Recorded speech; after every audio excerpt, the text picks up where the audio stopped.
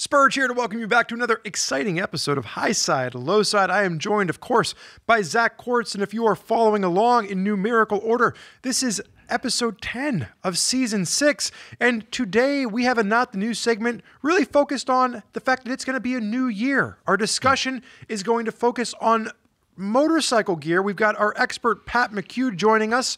He's going to play some RevTrivia, the motorcycle engine sound guessing game.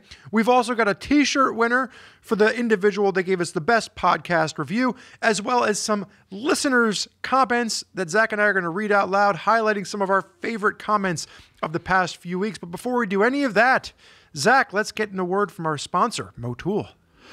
Yes, indeed. As some of you may know, Moto makes many products for the two-wheeled lifestyle. Engine oil, chain care kits, helmet clean, brake fluid, the list goes on. You could buy these products from other companies if you wanted to, but as a High Side, Low Side listener, what you would not be doing if you purchased products other than Moto is supporting High Side, Low Side. So next time you need any products such as those, do check out RevZilla.com/Motool to shop Motool products and support High Side, Low Side. That's RevZilla.com/Motool, MOTUL. And while you're on RevZilla.com, make sure you check out RevZilla.com/RPM. Perhaps you didn't get what you wanted this holiday season and you need to do some shopping on your own. By joining RevZilla's RPM program, you get extra discounts on exclusive brands, as well as $15 cash back and 5% cash back in RPM bucks. There's plenty of extra discounts to be had that can help you buy a few extra items that maybe your best loved one just didn't give you this holiday season and you want to treat yourself. So if you haven't already done so, check out RevZilla.com/RPM for more information. But with that, let's start the podcast. Okie dokie, everybody. Episode 10 of season 6. We are going to jump right in with Not the News. And not only is it not the news, it's not even not the news this time around, Spurg. We are listing this episode ready for your listening pleasure on 12/31/22, which means it is the end of a year and the beginning of the year at the same time, depending on when you're listening to this. So instead of news, Spurg and I are going to reflect a little bit. We are going to make one resolution and one prediction for 2023. It can be high side, low side based, or life based. Perhaps Spurg has always wanted to shave his facial hair into a goatee, and this year's the year. I won't say. I'll let him say. I mean, I could do a Fu Manchu mustache for the next episode if that's what we want to do. I'm willing to make that sacrifice for the team. Actually, no, I won't do that because of the way this is all working out. I can't have a Gear Guides Fu Manchu. I think my boss will come down on me pretty hard if I do that. So, anywho, I would like to say that I've been doing some research, and normally I'm the positive outlier when it comes to common tread in our little group of ragtag journalists that we have here, and I use that term very loosely. But what do you mean positive outlier? I am normally the person that colors everything with rose glasses. So like the motorcycle industry is going to grow by 10% and like everybody's going to get into motorcycling and yada, yada, yada. So I am going to say that I predict for 2023 a decline in motorcycle sales. I mean, it's been a banner couple of years, but I think 2023 is going to be a year for motorcycle deals. So if you're looking at getting into motorcycling, or perhaps you're thinking about buying a motorcycle, I think you're going to see a real cooling off of prices in the used market. And for anyone trying to shop for a used motorcycle or a new motorcycle over the past few years has known it's hard because prices are at an all-time high, and motorcycle inventory is hard to come by. And I think as we look at where we're at economically, I think that as we think about 2023, if you've held off on buying a motorcycle up until now and you've been waiting for a deal to come along, I'm going to predict that 2023 is your year. Wow. Okay.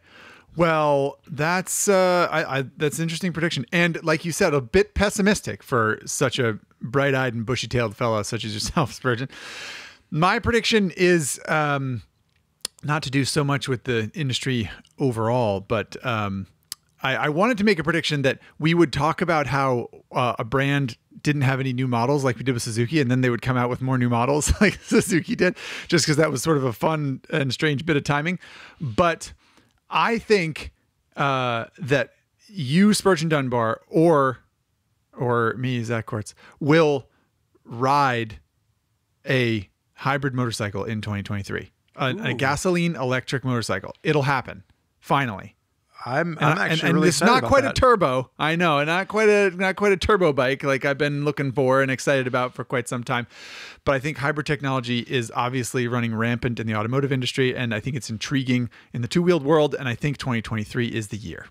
It was funny that you brought up turbo because I was doing Instagram Live the other day on RevZilla's channel, and somebody was like, all right, so we know that you and Zach both want to put a turbo on a Hayabusa, but if you had to put a turbo on anything else, and I was like, when will this die? When are we going to keep talking? We keep talking about turbos. And I was like, Zach Quartz is the one that's the fan of the turbos, not me. He's all about the turbo Busa.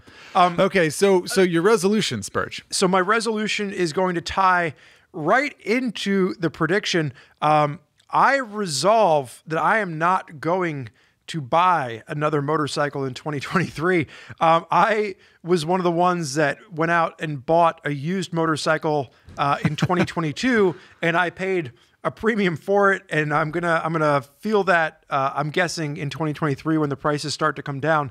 But I am resolving that I am not buying another motorcycle for at least the next year. That is my resolution. Okay, so no moto purchases for Spurge in 2023. We'll see if I can hold to that. All right. Well, my resolution, for what it's worth, is to ride more. And that sounds silly, being that I'm the host of Daily Rider. My whole thing is I ride to work every day. But the truth is, I find myself in my Daily Rider loop a lot. I ride to work on a bike. It's what I'm working on. And then I got another one coming in a couple weeks. And it's a very spoiled lifestyle that I live in. I feel fortunate to test so many different motorcycles. But I neglect often going to a go-kart track for a little mini moto track day, or going to a full-size track for an actual track day, or taking a dirt bike out on some trails and riding around just for the sake of enjoying it. So that's my resolution for 2023, is to kind of still work hard but play harder. Well, I know we missed you in 2022 at the Sturgis Get On Adventure Fest because you got the COVID, and that would have been like 6 days of off-road riding straight for you. I know, and I did the other Get On Adventure Fest earlier in the year, and I had a blast. So hopefully I'll get to do all the Get On Adventure Fests of 2023. Well, it sounds like you're going to kick off your resolution on a positive note, because I believe you're going to the racetrack tomorrow. Are you not? I am, yeah. And granted, this is we're recording this in 2022, so my resolution has not come to fruition in 2023 yet. But yes, I'm ramping up, you might say. Moving in the right direction. Well, hopefully that comes true for you. I'd like to see you out there riding more. And speaking of riding more, our guest today is Pat McHugh, who is a heck of a rider. He is a RevZilla teammate here on the media side of things, and he is someone that is a bit of an expert in the world of motorcycling gear, which is going to tie into what our topic is for today's episode. So without any further ado, let's get Pat McHugh onto the podcast today. And we are going to spend some time with him talking about motorcycle gear. Yes, indeed. All right. So welcome, Pat McHugh, to your first episode of High Side, Low Side. Yes. Thank you. Thank you very much. It's first time, long time. Awesome to join you guys. Right on, man. Yeah. Well, we're stoked to have you on the cast because we like talking about bikes with you, but also we feel like you've got lots of gear knowledge to drop on people, being that you are the gear guru here at RevZilla. So as is tradition here on High Side Low Side, we're going to start with a lightning round of questions that we have not shared with you, as you are well aware. That's fun. Don't worry, they're going to be easy to answer. The first one is, how did you get into motorcycling, and what was your first bike? Ooh, so I have the opposite childhood that you had, Zach, where I grew up and bikes were 100% no in my household. Okay, so interesting. I Yeah. couldn't own a bike until I got to 18, but I had a lot of friends that rode dirt bikes. So occasionally we'd sneak over to their house and follow every law in the local parks and everything like that. Definitely not break any laws. But we would ride around some 250s, 125s, things like that, and have fun.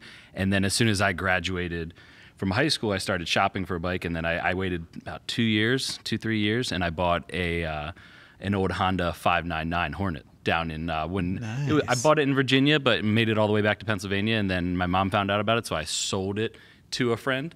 For those of you listening, Pat's using air quotes. Right. Yeah, and I think my mother might be listening as well, so I apologize about that. That might be the first time she heard about that. But I sold it to a friend, picked it back up later on down the road, and yeah, that was my first bike. And I had that probably up until I started here at RevZilla about 8 years ago, and then I sold it for a street triple. Yeah. Wow. All right.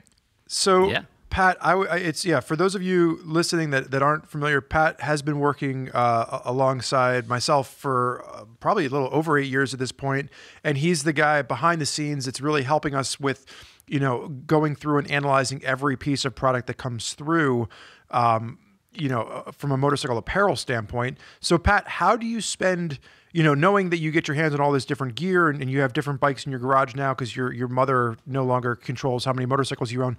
How do you spend the majority of your time riding these days? Primarily I was a street rider, and then the pandemic hit and my commuting kind of went down to very minimal times, or at least when I was coming into the office, I was carrying boxes back and forth, so I had to switch over to car. But I primarily ride off-road.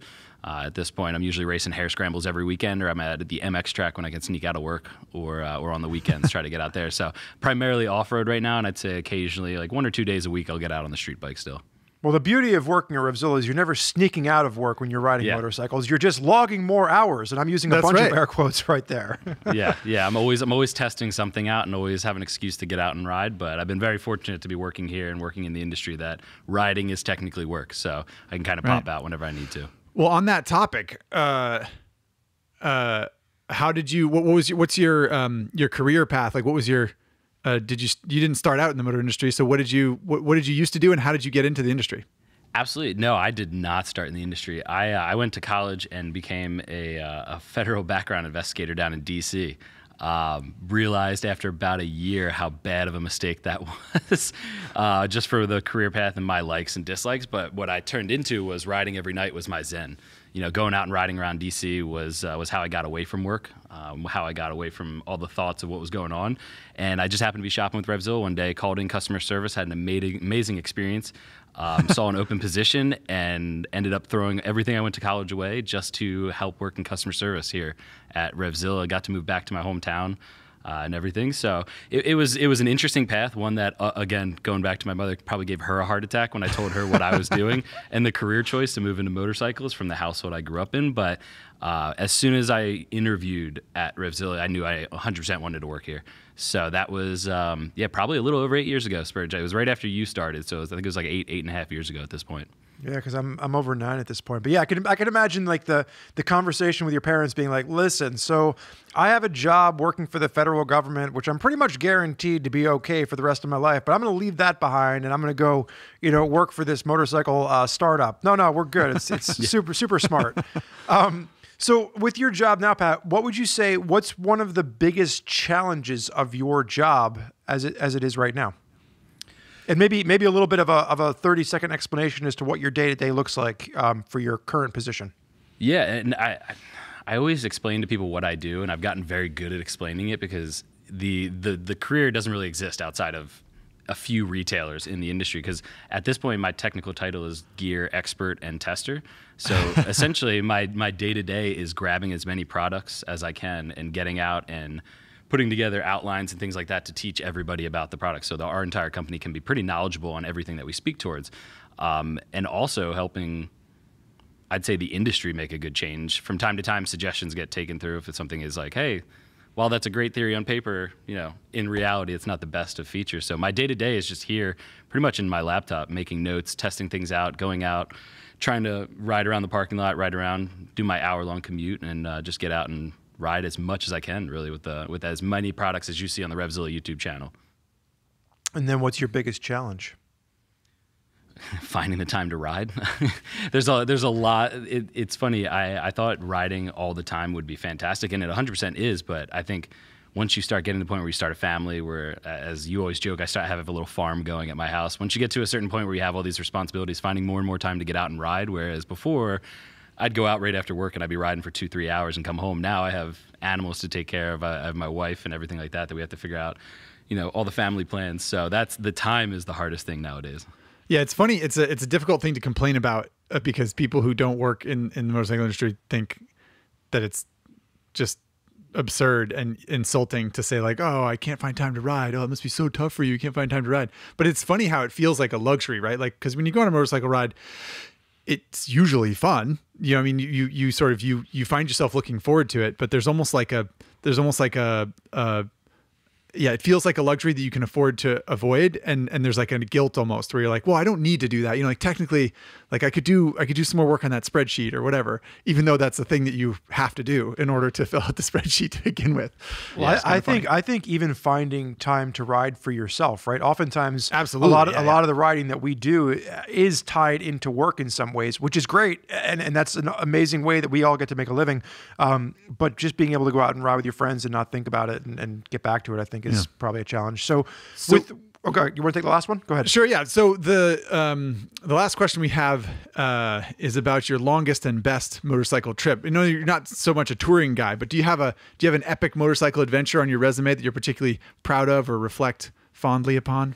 I have a few actually. So for a while there, we're going to need you to pick one. So don't get carried away, Pat. So the year was 2000. A few years ago, I did take a trip from Philadelphia down to Austin to watch MotoGP, and it was, we couldn't get much time off because, I was still working in customer service. We still had responsibilities to come back. I had my family to take care of, but we rode down and back. I think it was 2 days there, 2 days back, and one of those trips on the way back was pouring rain. I think, Spurgeon, you took that trip back, I think, on the Street Twin or the Street Cup. Oh, yeah. Street Twin. So, yeah, that was not a fun ride back from Texas all the way to here. I think it was like, 1,400 miles or so. And it was like 750 miles a day, and each day was pouring rain in April getting back to the Northeast. So it was one of those really miserable experiences that you're like, I'm never going to do that again. But then a year later, you're like, I could go down there. I could do it again. Nice, yeah. So that's definitely top of the list still so far. And that's awesome, man. That was, like probably 2016, something like that. So a good race to watch. Yeah, right on. Well, there you have it. High side, low side. I would say, just audience. to be clear, I didn't ride with Pat. Pat rode by himself, and I rode by myself. I don't want anyone out there to start thinking that Pat and I are riding cross country together. My God. Yeah, we wouldn't want that. Why wouldn't we want that? No. Just around New Jersey. We don't go cross country. Okay. That's good. In fact, I learned a couple things about you. I didn't know about the whole federal background investigator in DC. Yeah, that one usually surprises people. I'm pretty laid back. I don't like getting dressed up, and it's because I did an entire year wearing a suit every single day, working at the Pentagon, working at other places. So it's a different lifestyle. Well, see, high side, low side is enlightening for me as well. We worked together for a few years now, and I didn't even know that about you. So, okay, so Mr. Pat McHugh, that you, the high side, low side audience, know quite well now, is here to talk about gear and sort of ratings, testings, what to think about when you buy gear, when you put on gear, stuff like that.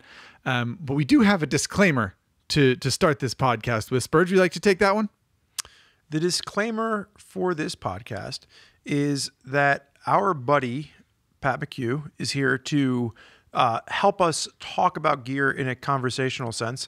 But what we're not going to do is we're not going to just interview Pat and just sit here and regurgitate what a CE AA rating means and like how long you can slide for. And what we're trying to do is we're trying to kind of acknowledge some of these definitions of what these things are, but then we want to get into beyond just a rating and really things you should look for, things you should look out for, our individual little beliefs on like what is right and what is wrong, and maybe not even what's right or what's wrong, but like how we, approach motorcycle gear, because I think we're all probably a little bit different. We all probably have some unique thoughts on this stuff that goes beyond just what a rating can tell you. Right. Does that sound about right? Yeah. So long story short, we would like to educate as much as we can about gear things, but this is not meant to be a comprehensive discussion of every single rating, testing model, etc. For every single piece of gear in the world. Hopefully these are practical anecdotes that help you, the audience, understand this stuff a little bit better and know what to use in your riding situation. I feel like that's the people at home should know that that's a disclaimer to stop me from talking endlessly about these topics, because I could go every topic I could go into for a few hours, and I think everyone in this room has been in those meetings with me where I'm just told to shut up at a certain point. So just explaining why that disclaimer might exist. So So to kick it off, I think this was producer Chase's idea, and I think it's a good one. Let's start with each of us naming a time when gear saved our bacon, right? I'm sure we each have a time when we thought like, man, that was a situation I got in on a motorcycle and having gear was pretty crucial. And I think guest honors, right? Guest honors, absolutely. So Pat McHugh, can you think of a time aside from your rainy ride across half the United States when your bacon was saved from gear? Yeah, I mean, every weekend racing hare scramble. I'm not, for everybody at home, I'm a C-class vet. I'm not very fast, and I crash into a lot of trees from weekend to weekend. But, I mean, this past year, even in this past race season, I think I took a couple branches to the face where the goggles definitely saved my eyes, and I even went over the bars a few times and hit my chest protector right on my rib cage. And I think I had a bruise, but I didn't have a broken rib. So off-road crashing happens a lot for me, to emphasize that. So, I mean, couple crashes this year, but definitely any eye protection has been key this past year for me. That's a good call out. I like that. Spurge?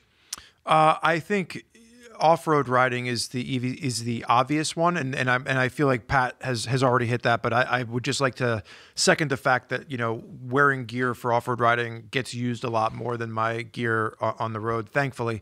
But the example that I wanted to use was my first track crash, right? I think oftentimes we go to the racetrack, and this is like street racing, not motocross racing, and for years I would go with, you know, the leather suits and the helmets and the back protectors, and luckily I never had to use it. And a few years ago, I was testing a Ninja 400, and we had just prepped the bike for track use and put an Öhlins suspension on it and Woodcraft racing parts and all this great stuff. And I was excited. I was overzealous. And oftentimes I say to people, I'm like, go out and just take it easy the first lap or the first session and like ease into your day. Don't go out there. Yep. And I was out on cold tires on a cold track on an early morning session, and first lap around, warm-up lap, I was going through the chicane on the back end of Thunderbolt at NJMP, if anybody out there listening is familiar. And I came through the little chicane, and I went left, and I just lost the front end completely. And it was like, I'm snapping my fingers. If you can't hear it, sometimes our microphones don't pick it up. But if you're listening, I'm snapping my fingers, and it was like night and day. I was on the ground and sliding. And I walked up, I stood up, I walked away, and I had no injuries to speak of. And I actually repaired the bike and rode the rest of the day. There you go. So track gear saved my bacon. Yeah. Zach? I mean, well, track gear has saved my bacon so many times. I mean, I road raced for a long time and still do occasionally. And, yeah, I mean, basically every crash I've ever had, I was super thankful to have that stuff on. I mean, and I think it's interesting when you think about those crashes as sort of benign as yours seemed, Spurge, and I've had similar ones where, you know, you fall off and you slide and you get up and everything's totally fine. You go on with your day. It's like, it's almost literally like nothing ever happened. And if you were wearing shorts and a t-shirt, you'd be in the hospital for a week, you know? You almost take it for granted, you know? I don't ever ride, especially not on a track. I don't ever ride without full gear, and sort of, it's just incredible what you are used to getting away with, you know? The example I was going to use, though, is actually a street crash where I was on a ride with a couple friends, and we were going, it was sort of an ADV ride, went out on this paved road, and we were looking for dirt trails, and we got in a situation where the lead rider like brake checked the second rider, and I was the third rider, and I to avoid smashing into the back of my buddy, I swerved, and I had shut off the ABS, the rear ABS on the ADV bike I was on, and I got jumped on the rear brake, and I slid out, and I crashed. The bike slid off into a ditch, and I slid off almost into the ditch. And in the end, we picked the bike up, and it was okay. And that was a situation where I was wearing I wasn't wearing like ultra kitted, expensive gear. I think I was wearing actually a pair of overpants, you know, like textile overpants that you would put on over jeans that have some abrasion resistance, and they have like a little bit of knee armor or whatever, and then you zip down the sides, and they're just sort of a protective layer over your regular pants. Yep. And then I was wearing kind of benign regular touring boots, nothing special, nothing with crazy exoskeletal armor or anything like that. But yeah, I just slid down the road, and I scuffed my hand, and I scuffed my pants and my boots, but I got up and rode the rest of the day. No big deal. And again, it's one of those situations where, you know, even if you were just wearing a little bit less gear, it could have been so much worse. 100%. I feel like both of you are big leaguing me with these stories. I mean, Spurgeon was going extremely fast at the track. You were going pretty fast on the road. I'm just running into branches off at the trail. I said I was at the racetrack. I never said I was going extremely fast. I think it was probably like 40 miles an hour low sliding through the chicane. So you don't have to be going fast to lose the front end. But yeah, so I think that's a great little setup that obviously, you know, and Pat, I think you hit this right out of the gate. The three of us have crashed more than once. And if you take away nothing from this episode, I think a lot of times we talk to people, and especially newer riders that have never crashed a motorcycle before, and there's a lot of inherent fear around that. Understandably. I mean, motorcycle crashing can go really, really awry and really wrong. But by wearing the right gear, you can oftentimes, you know, help to circumnavigate some of that risk and help to make sure that you get up and you walk away to crash again another day. And I think that's really part of what we want to educate people on here. Everybody's got to take their own acceptable, you know, risk as to, you know, how much gear, how little gear they want to wear. And we'll talk about that throughout this episode as to sometimes you just don't want to wear all the gear.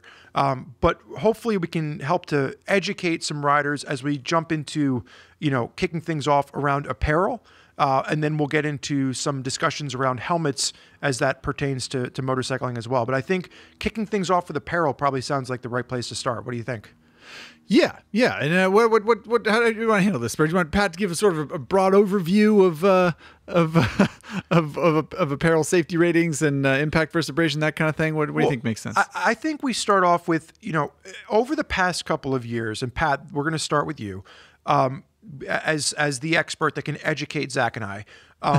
We've seen a flurry of new motorcycle gear safety ratings. So maybe just if we could start off for the listener, if someone's going out to buy some gear and they're looking at CE or CE AA or CE AAA, like just give us a quick education on what all of that means. A quick education, yeah. So the past couple of years, we've seen an extreme advancement in safety, specifically out of the European Union, because that's what, for everybody at home that doesn't know, that's what CE is. It's Europe's rating for, hey, is this protective gear? Yes, no. And they break that down into certain rating systems. So it's kind of a suggestion for the U.S., but a lot of these brands tend to build the gear for both markets. So it's in their interest to build one that, you know, does both. So if anybody's hearing that at home, like the CE for abrasion, they categorize things for what speed they can last in a slide. They categorize armor. Helmets for impact. Now rotational impact starting to come play. So there is a lot of updates and everything that goes through there, but it's hard to break it down to a very simple concept. All you need to know is I think it was 2019, the new ratings came out for abrasion, for apparel specifically.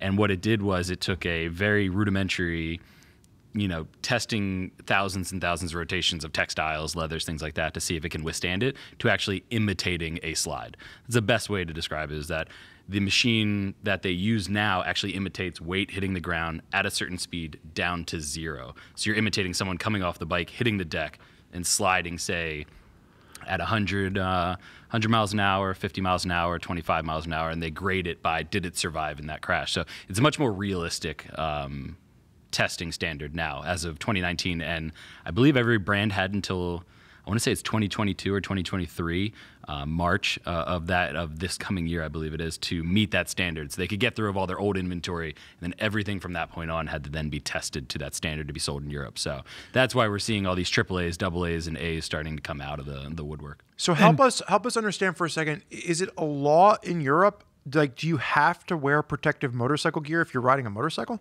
If you're claiming your gear is protective as a retailer, as a brand, you have to certify it and say, like, hey, we passed XYZ test. And in that testing system, it's the A scale. So it's AAA is the top tier, AA, A, and then they also have a B and a C, which have their own little kind of nuances. And originally the idea was AAA was think a race suit. We've now seen textiles surpass that. We just shot a Badlands Pro recently that that pass that standard. AA is like your average commuter, might hit highways, should probably be protected up to that mile per hour. And then A, I usually categorize as around town, smaller speeds. Zack the Grom you just shot on would be a perfect example. You really only need A gear for that if you're running around town. And then B and C are armor rigs and airbags, basically. Things that either have abrasion but no armor, or things that have just impact protection, no abrasion. So those are the standards that they just put in specifically for abrasion testing. Right. That makes sense. Yeah. And is there a big leap in your mind? Like, is it all pretty linear, or would you say like the leap from the A rating to the AA rating is a really large step up, or anywhere along the line there? They're pretty linear. Yeah, okay. When you test it, and it's just they increase the mile per hour. But the nice part is, if you're saying something is AAA, not only do the high abrasion zones, like at the elbow, the shoulder, things like that, have to be tested where you're probably going to hit, they actually increase the protective abrasion in like the chest, at the side. Things you're probably not going to hit, but if you do, you should be protected because this is the best certification. But the nice part is they also require armor as you go up. So A and AA, you have to have shoulder and elbow armor. When you get to AAA, you have to include the full everything. Everything has to be included in it. So they're really grading it, and that went from, this jacket is protective, to, hey, this jacket is protective, and here's the standards it meets in a slide. So it's a really good advancement, and I think we've seen the U.S. market pick up on it because it's an easy grading system. It's an easy way to do it. So as long as the brands are willing to pay the extra cost to get it tested, it's a nice little benchmark to say, hey, I know what I'm wearing is protective. I'm sorry, just to back up for 1 second to one thing that he just said. So just to be clear, Pat, up until like when you're talking about like, the jump to CE AAA has to have everything, I just want our audience to realize, and maybe this is, there's someone listening that's not familiar with this. Typically what we've seen is motorcycle jackets will oftentimes come with elbow and shoulder armor with a pocket for a back protector, and you have to add the back protector separately. Is that correct? So when you're saying the jump to AAA, that would now, to get to AAA, you have to sell the back protector as part of the jacket. Is that correct? Yeah, to meet the strict guidelines of what the AAA means, you have to include it. Whereas pants are a great example. With an A level pant, you only have to include the knee, but you have to have a pocket for the hip. Once you get to AA and AAA, you have to include both. You cannot pass those without armor. Even though it's an abrasion test, you don't even get in the door without having the right requirements met in the armor pockets. So, and how... I think that's a good segue to talk about armor, because the rating systems are there's a similar, like the certifications for Europe, the CE ratings are in place for armor as well. And is it the same tiered system, and is it the same approximate testing that they do, or how does that work with armor versus abrasion like scuffing? Yeah. So the nice part that we've seen here, and it is a perfect segue into armor, because the AAA, AA is very reminiscent of CE level 1 and CE level 2 for impact armor. That's how they're graded in a 1 and 2 scenario, 2 being the better, more protective armor, 1 being just armor that has been tested to protect to a certain degree. But it was an easy concept for the U.S. market and all markets in the world to digest, even though it's just for Europe. Right. It's an easy thing to really adapt to, and the factories that make all the gear for all the world, because all the brands, even just U.S. brands, use the same factories. It's all usually the same places are creating all the same gear. So they already have this armor here, so it's a nice standard. So what we're seeing is AAA, AA are being adopted too. But when it comes to armor, impact armor, there's only 2. It's level 2 and level 1. And it's how much energy passes from, say, if you hit the deck, how much energy goes through the armor and hits you as the rider. And they get very strict with that. For back armor, it's 18 kilonewtons for CE level 1, whereas with level 2, you can't let more than 9 kilonewtons pass through to the rider, so it actually cuts it in half. With elbow and shoulder, I think it's 35 and 20, but you just know you're increasing exponentially the amount of armor, or the amount of impact energy that is not passing through once you go up. Right. And a kilonewton of force is roughly like if I took a baseball bat and just pounded you in the elbow. How many kilonewtons would that be? Well, if you hit a tree at 15 miles an hour, and wrap it fully around, no, it is a decent amount of pressure. It's enough energy to move a kilonewton or a kilo of mass, I think, a certain distance. So it is a very scientific process, but it's easily repeatable. So they can easily, constantly hit armor and make sure it tests, but you cannot have a stamp on your armor that says CE at all unless you've passed 1 or 2, which is a nice benchmark. And that's the other thing too, is as we look at like the armor that is the newer armor. It's repeatable, right? So it used to be, I remember back to some of the early armor, some of the hard armor, where if it took a hit, oftentimes it would have to be replaced or it would have to be checked out. But a lot of the armor that we're seeing now, it's good for multiple impacts, correct? Yeah. Most armor at this point is D3O is a great example. It's molecular based, so it becomes rigid on impact. Whereas it was very reminiscent of like styrofoam. It's a dense foam, but once it crushed. You crushed all the cells inside of that foam. So most brands at this point, I think almost all, have gone away from that, just because the other armor, the better armor, is so cheap to use. If they're using a third party, if they're designing their own, it's pretty cheap to use. So we don't really see the open cell foam style armor, single use armor, much anymore. Right. So all this discussion so far has been around CE, which is the European rating system. And it sounds like what you're saying is based on where apparel is manufactured and where it's sold, people are just sort of adopting these, and because they want to be rated for sale in Europe because the market in Europe is good, whether they're selling in America or making them in Pakistan, whatever. But are there other standards? Are there any other standards for abrasion resistance and armor that are worth noting that are used ever, or is that kind of just become the global standard and it's the thing that people should pay closest attention to? It's the one, if you were going to invest most of your time, that would be the one to go research. The other ones that are out there are smaller. It's really just a company, company by company, or even the brand that sells the fabric itself. They did a special test, and it's like, I think a lot of the ultra high molecular weight polyethylene materials out there, they're always like, we're 15 times stronger than steel. It's like, yeah, but what does that mean if I come off my bike and slide? So there's like, they have these different marketing phrases and things like that. But CE has been widely adopted as the easiest, and Europe is the biggest market. So it's where like we get the trickle down from everybody out there. So like Dainese, Alpine Stars kind of set the standard, and everybody follows soon thereafter. Right. Well, it's funny that I was just saying, it's funny that you mentioned ultra high molecular weight polyethylene, because when we were pre-proing for this episode, I was like, man, we could probably do an episode on just like understanding riding genes, because like all of these materials that people use to figure out how they're going to make things abrasion resistant are so different. And there's so many different materials out there, especially in the synthetic world, when you get away from leather, where people are coming up with all different types of ways to get those ratings met. And each one is a little bit different. Like some, materials, if you touch them to an exhaust pipe, will melt. Others won't. Some transfer heat differently. Some, so it is interesting to see how much technology has been put into this over the past, 15 years or so. Yeah. It's totally fair.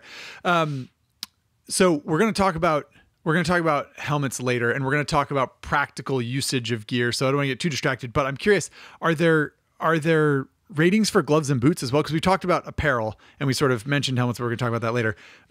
What about gloves and boots? Do those CE standards apply to gloves and boots, and are there ratings, or is it more just sort of like a touch and feel thing? So there are ratings for them. They didn't get included in the overhaul that happened in like 2019 when we saw the AAA, AA start to go into practice. Okay. They didn't get that overhaul, and I'd imagine one's probably coming. The European Union likes to make these regulations, and I think it's good for all riders out there, but it does take time for all of them to come together, figure out what's the best thing. But gloves are tested for like seam strength, retention, whether it stays on your hand in an accident, tear strength. Knuckles are a certain rating system. They're on a level, gloves right now have a CE level 1. CE level 1 KP, meaning it passes CE level 1 but has knuckle protection. And then CE level 2, which is like the Alpine Star Super Tech, was one of the only ones I knew for a long time that passed that standard. No one else really went for it. No one needed to build up such a beefy glove for that. But they do have their own standards, and boots do as well. Boots test things like crush proof. If the bike lands on your foot, the sole has to be able to be rigid enough not to be crushed. Tear strength of the materials, seam strength, all those things. Ironically enough, there's no ankle protection regulation when it comes to boots, and I think we all know as riders it's like one of the most susceptible things to on your feet. But there's just a guidance that if you're gonna put a puck in there to protect the ankle, it should be about this size, but there's no regulation to it. So I wouldn't be surprised if we saw those get updated in the next couple of years, but it's all TBD really. Well, I think that's a great segue into what do you look for, because it's one thing to say, oh, well, this is CE rated, or oh, this is CE AA rated, but like you just mentioned boots, right? And the first thing I look for when I'm picking a pair of motorcycle boots for the street or for off-road is torsional bracing. Like I want to know that it's not going to be able to just, and torsional bracing, for those of you listening that aren't familiar, it's bracing that goes from the bottom of the foot up over the ankle, and it doesn't allow the boot to move from side to side. So if you are in an accident, the boot has bracing in there so that it's less likely that you would break your ankle. And it's one of the first things that I look for in a motorcycle boot. And, I guess because it's not that I'm looking for a certain rating, I just know that that's a feature that I want to have. So I guess, Pat, as we talk about, as we segue into like some of our recommendations or the things that we gravitate towards, like, is it a CE rating that you look for when you're choosing motorcycle gear, or is it product specific? Like where do you normally start your search? Like if you're recommending somebody that has never bought motorcycle gear for the first time, like how would you recommend that they start their search? So, that's a great question. That is a very loaded and great question. Pat McHugh probably starts his search by how does it look? Do I look awesome in these boots? Cool. I don't care about the safety at all. How many years does it take off while I'm riding down the road on exactly. this one? No, I take CE regulations into the factor process when I'm looking at gear, but I also realize that any U.S. brand that doesn't sell in Europe has zero obligation to go pay money to the European Union to test things. They don't have any obligation. They're not going to waste money on it. So I take it as a guideline, but also it's just common sense in my opinion. If you look at any pair of jeans and they have like a single seam along the outside, that's kind of a negative for me because I'd rather have double stitching or triple stitching. Something I know it's like, hey, that's if I go down, I'm going to hit that side. I want it to be completely reinforced. Yeah. When it comes to boots, it's the same thing. I look for the hinge system as well, and it's common sense. If I'm riding a small bike, like my pit bike in the backyard or something like that and just putting around, I'll throw on some beefier boots, but I don't go for the hinge system because I want all that movement. I need to be able to shift around. But once I get off-road or go to any rock garden, I have to have pretty much an immobile foot and knee brace system. So you look at riders like Graham Jarvis, some of the best enduro riders in the world, they're all trials background, and they don't use hinge systems on their ankles just because they want movement. They know that they're going to be worse off from a safety factor if they can't move their foot than when they can save themselves or do this with a brake or shift into another gear. So personally, I take my application into the equation, and if I'm riding on the street or if I'm riding off-road, I kind of look at it as like, I don't need the beefiest because I trust my own skill, but also I want to be as protected as I possibly can and possibly afford. Yeah, I like that. And I'd like to tack on a question to what Spurg said. What are some things, or if at all, are there any things that you would say are kind of, because I think what we're reaching for here a little bit is when you purchase a product, whether you look at the CE rating or not, is to kind of like have what you're going to do on the motorcycle in mind and think like, well, where do I want protection? Where do I not care? And that's totally fair. But are there things that might fool people into thinking that there's protection when there isn't? I think knuckle protectors on gloves are a good example that come to mind for me. Like some of them are really flashy and burly and they're made of carbon fiber and that's cool, but you should probably be looking at other things in the glove also, right? So are there any other things that come to mind with you, apparel or boots or gloves, where you think like, oh man, people always go for the XYZ, but really that doesn't actually help you that much in a rating system or in a crash? So yeah, there's two that actually come to mind that I get asked about a lot. If you ever notice on some gloves, they connect the pinky and the ring finger, the third and fourth finger bridge. Alpine Stars did it for years, and then once their patent expired, everybody could use it. We always had an old saying here. It's like, well, if you have it on there, that's great. All it does is really help you snap two fingers instead of one, just because it's going to pull that one out the side. So a lot of people see it and they're like, oh, that means beefy, that means protective. And it's like, well, to a certain application, yeah, but if you're going to crash, it's, tell me how you're going to crash and I'll tell you exactly what to wear. Right. Which of course is a hard question to answer when you go for a ride. So. Sure. And a lot of people don't notice if you buy a new jacket, most brands for a while, they put a piece of foam in the back to help you put it on and size it and be like, oh, this is what it would fit like if I put a back protector in it. Gotcha. But a lot of people think of that and they feel it and they're like, oh, there's a back protector in there when it is not a back protector. I mean, it's as soft as paper in there. So they put it in there as a placeholder, and we're seeing a lot of brands get away from that idea and that concept. But I think it fooled a lot of people into thinking, oh, I'm protected, when it's like, your spine is one of the most important things to protect. One of the most susceptible things to get hit in an accident. So that was one that I heard a lot of people, it's like, oh, it already comes with a back protector. No, it doesn't. Yeah, that's good. Those are good notes for sure. So it's interesting. I have an example of something that kind of ties into what we're talking about here. And I was debating whether or not to to tell this story up under my, the time that Moto Gear saved my butt. But, we talk a lot about CE ratings, and I think what I see a lot, especially in the adventure world, is people just using, adventure pants with the armor already in the pants. And I've really kind of shifted over to wearing a standalone knee protector, whether it's a hinge, just knee guard like Leatt or Alpine Stars makes, or it's a full-on knee brace. But the example that I'll give you is, I think that oftentimes when we look at knee armor as it is in standalone pants, that does a great job of, to your point, Pat, like, tell me how you'll crash and I'll show you what you need. Whereas if you're going down and you're hitting the front part of your knee, it helps protect your kneecap. But oftentimes if you're going down in a low slide or a slide, you're rubbing kind of sideways. And I was at a launch for the Triumph Scrambler 1200, and it was pouring down rain in Portugal. And they actually, all of our ride leaders pulled us aside ahead of time, and they said, listen, the roads here get really slick. As soon as there's a little bit of rain, it's like ice.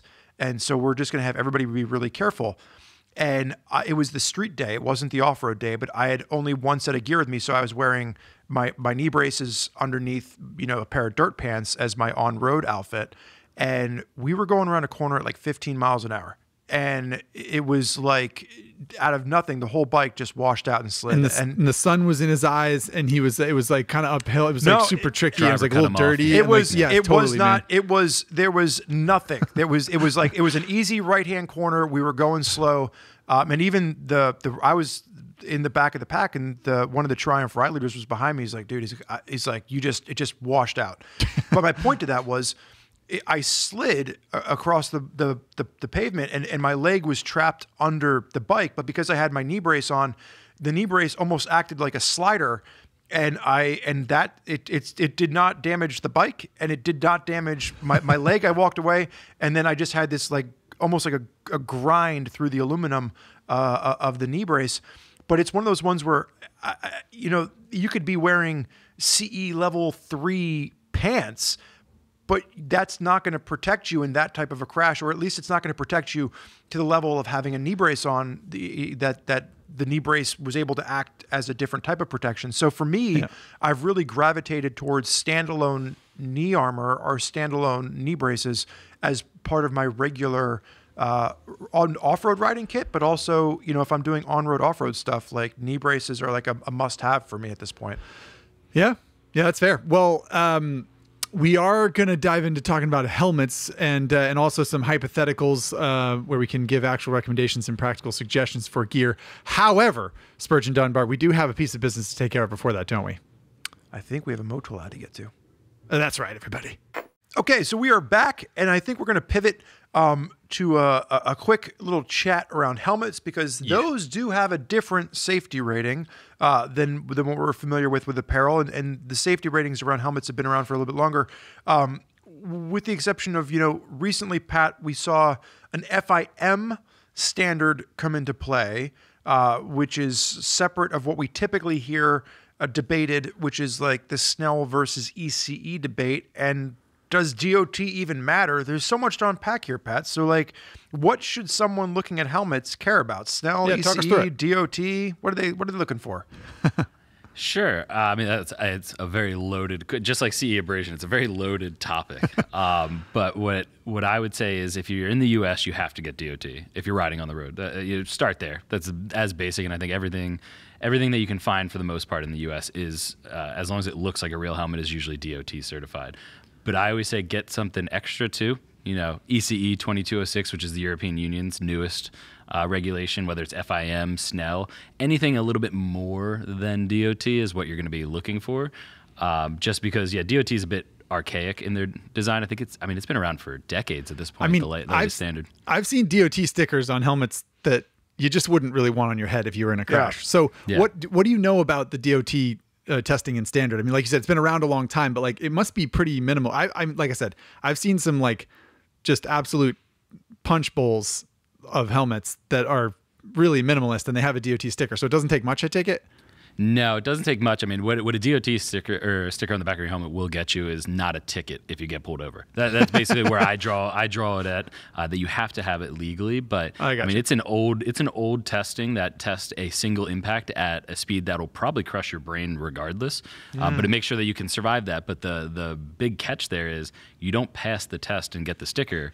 You read the regulations. Oh, yeah, our helmet meets that, and you put the sticker on your helmet. And at any point, the Department of Transportation can test the helmet and get a full size run and be like, hey, you know what? You weren't in accordance with it, but they don't have to test it beforehand. Where everyone after that, you have to send it to get tested before you get the sticker put on the helmet. And I think that's the biggest hiccup for a lot of people. Is like, oh, it's DOT, it's great. It's like, well, you know, until they get caught and it's not, or just outright, it's like it is a very old and archaic testing system. That's a huge loophole. Basically, it's an honor system.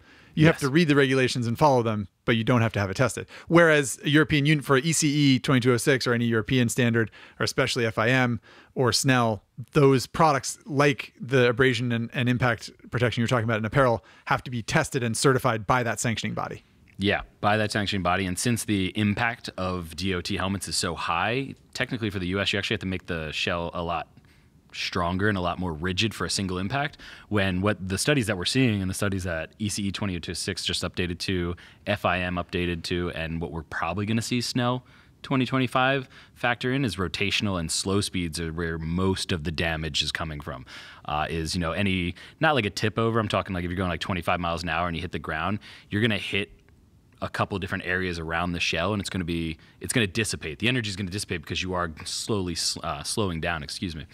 So that's what we've seen with the updates, and really it's just something like DOT is a great starting point. You're going to need that if you're riding on the roads in the U.S., and then add on something from there. Like whether it's FIM, ECE 2206, or SNEL, I think you'll be better than you were before. Does FIM even matter? Like I get SNEL, I get EC. Like does anybody give a about FIM? If you race for MotoGP, World Superbike, and a few other classes, you are legally required to race. You have to have it, not legally because it's not a law, but to be able to race on that, you have to have it. But what we saw was it was the first racing standard that started from motorcycling, because SNEL was it's a car auto racing standard that they brought over to motorcycles. And a lot of that doesn't translate well, because if you're in a car and you roll, you're probably hitting the left side, then the right side, then the left side, then the right side. And they use that same algorithm. So it's kind of based in the wrong area. FIM just did their own testing and their own standards to really design something that is based in moto racing, but it's not required anywhere other than those areas. But what it did was it started the rotational impact conversation. I want to pivot back to the SNEL thing, but first, what is the FIM? So Spurgeon asked, does it matter? Which is fair, because it's like the standard is so high, right? If you're racing MotoGP, you have to have an FIM helmet, and that's great. But what is it? Does it include rotational? Is that what it does? And okay. Yeah, so I don't want to talk about that yet. Then sorry, let me interrupt you, because I don't want to jump into that quite yet. I want to talk about the SNEL thing just to touch on that, because it is a car standard. As you said initially, a lot of what that regulation includes, correct me if I'm wrong, is multiple impacts in the same point, as though you were in a car and it rolls and you're hitting your head on the same place in the helmet and the same place in the roll cage again and again, or more than once at least. And applying that to motorcycling, historically, people have sort of, I think it's sort of largely agreed upon in the motorcycle industry that doesn't necessarily make sense, because you're so much less likely to hit your head in exactly the same place during a motorcycle crash. So it creates a standard for the shell of the helmet that isn't necessarily as applicable or realistic in a motorcycle crash. Is that right?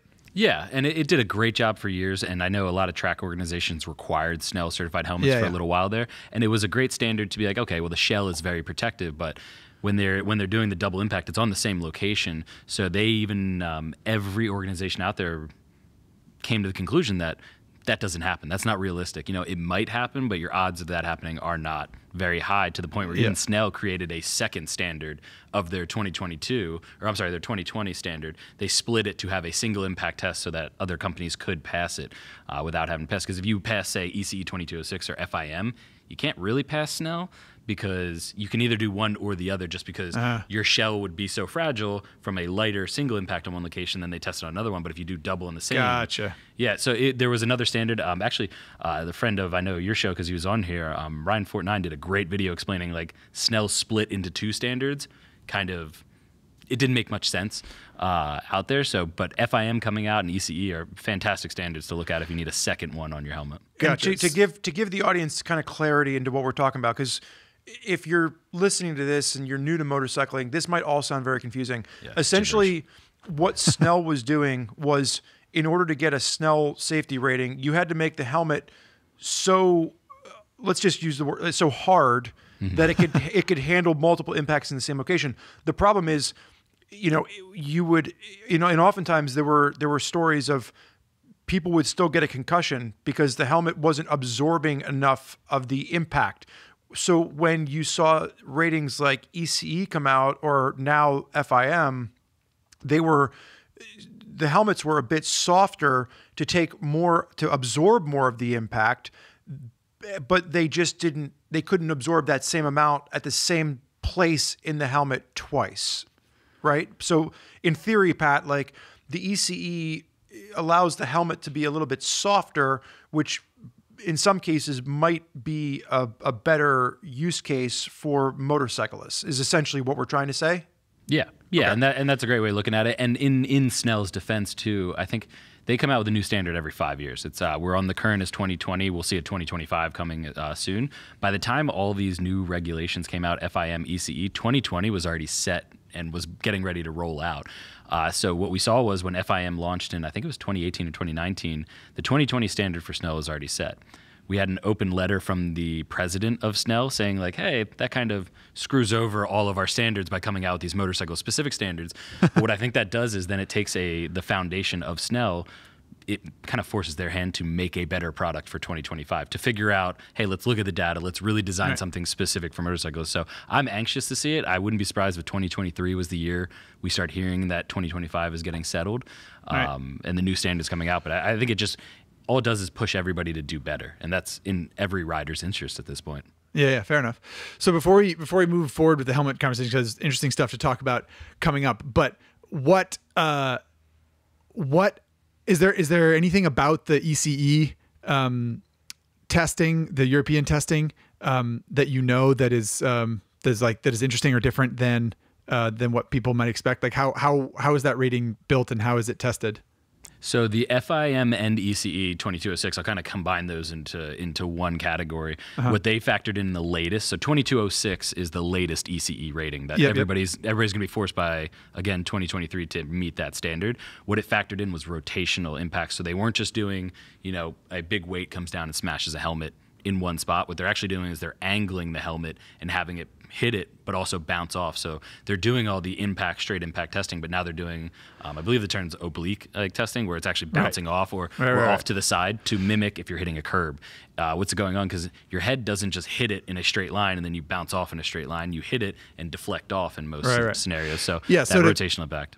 So to take a page out of Spurge's book and back up just for a second to make this a little bit more clear, it's a little bit tricky to describe on a podcast if you're only listening, but you can imagine what Pat's talking about. A helmet hits the ground and the shell twists. It rotates in the direction of the impact, which isn't always dead on, especially if your head hits pavement as it's rushing by. The inside of the helmet, what these helmets that have rotational impact protection are designed to do is have the liner of the helmet, essentially where your head is, be able to rotate separate from the outer shell. So when the outer shell rotates violently as it hits the ground, the internal part of the helmet and ultimately the liner and ultimately your head and your brain rotate more slowly. That particular twist and rotation of the helmet is absorbed by what's inside. And that's not historically something that helmets have had, but that's something that they've started to focus on, and certain companies more than others. You guys would know better than I would. When did that start happening? Maybe 5 years ago, 8 years ago? I think you saw. So this is completely separate of safety ratings, right? Like if you're looking for rotational impact, you're probably familiar with MIPS, which is multi-directional impact protection system. And MIPS is a separate company where helmet manufacturers would buy a MIPS liner and have that installed in the helmet. typically you would know it was MIPS because it was a bright yellow inside liner. Now, recently, Pat and I were actually just looking at a helmet that has a new MIPS liner it's black, so they've gotten away from that yellow. You have there's one of the protection systems is called Rheon, which is, I believe, Fly designed Rheon, or Fly Racing has that Fly one. Racing has Rheon. 6D technology has the little rubberized bumpers that sit in between two layers of EPS. ODS, yeah. Oh, the ODS system. Pat, what's the other? There was one that wasn't there another one I'm missing? There's the Bellstar Flex, right? Is that the same basic idea as the 6D thing? Well, they switched back. They have, so there's, with Bell Flex, the original technology was similar kind of to what 6D was, but now the newest Bell Moto 10 is back to using MIPS along with their proprietary technology. The brand that everybody that really controls the industry right now is MIPS. That's who. It's very easy to use. It's very people already know the name. It's very trusted. Other ones pop up from time to time, but I think everybody is starting to use MIPS more and more. And right. Zach, you painted a great picture. It's what they realized was the impact isn't really all you need to worry about. What you need to worry about is protecting the brain inside of the skull, because that's where you can really do some serious damage. So what you're doing is you're trying to give a little bit of movement, a little bit of slip. Maybe I think it's usually around 6 millimeters to 10 millimeters of movement in the liner to let the head naturally absorb some of the impact. And they realized it because bicycling, not because of bicycling, it was really noticed in bicycling and off-road riding, because it's lower speeds. It's actually where it's more prone, where the head does a jerking motion. So they're noticing with those lower speeds, they needed to absorb some of that impact. But yeah, we've seen, Fly had Rheon. There was a Fox one for a little while, and now they use MIPS. A lot of people are switching over to MIPS, and I think you're going to see almost every standard now have that factored in moving forward. If DOT changes theirs, that's the only outlier, but everybody's going to have to factor in rotational impact soon. And is there a rating for rotational impact protection yet? Is there any standard? Now, there's the standards built into FIM and ECE, how much it moves, how much it absorbs in that. It's built into that, but there's no this is rotational standard 1, here's rotational standard 2. It's just built into the angled impact testing within those standards. Yeah, that makes sense, yeah. So I think, and Zach, if there's anything that you want to throw in here before we kind of wrap up helmets and move on, the question that I wanted to pose to the two of you was what you each look for in a helmet, and if there's a standard that you gravitate towards. Because I think, you can get onto the internet and type ECE versus Snell and find a world of debate, and there are people that are, dyed in the wool on either side of this debate, that they swear by the standard that they believe in. So I guess my question for you, Zach and or Pat, is, what do you look for in a helmet? Is there a certain standard that stands out, or is there something else that, is important to you when choosing a motorcycle helmet? Guest honors. Pat, you take it, man. Yes, I think I at least look for ECE when it comes to a helmet. On top of DOT, I at least go for ECE. I was okay with 2205, the older standard ECE had. I think it introduced enough things. My commuting helmet on the street is getting ready to be needed to be replaced, so I'll be looking for MIPS or the technology. I've already have it in my Moto 10 for off-road riding. I have their spherical system, which is partnered with MIPS. 100% would not ride without anything that has it off-road. For the road, I was okay with it just because I already had the helmet before the standards were put into place. But I'll be looking for MIPS or 2206 come the new helmet, probably in the new year. Right, that's fair. Zach, I think the ECE rating, I've ever since 10, 15 years ago, I've been on board with the ECE rating, just because I think I am one of the people that thinks that the Snell rating historically is a little bit misguided. I don't think it makes sense for a motorcycle helmet to have to take 2 or more direct impacts to exactly the same place. And I totally understand why that exists in the car or in the automotive world, especially with competition.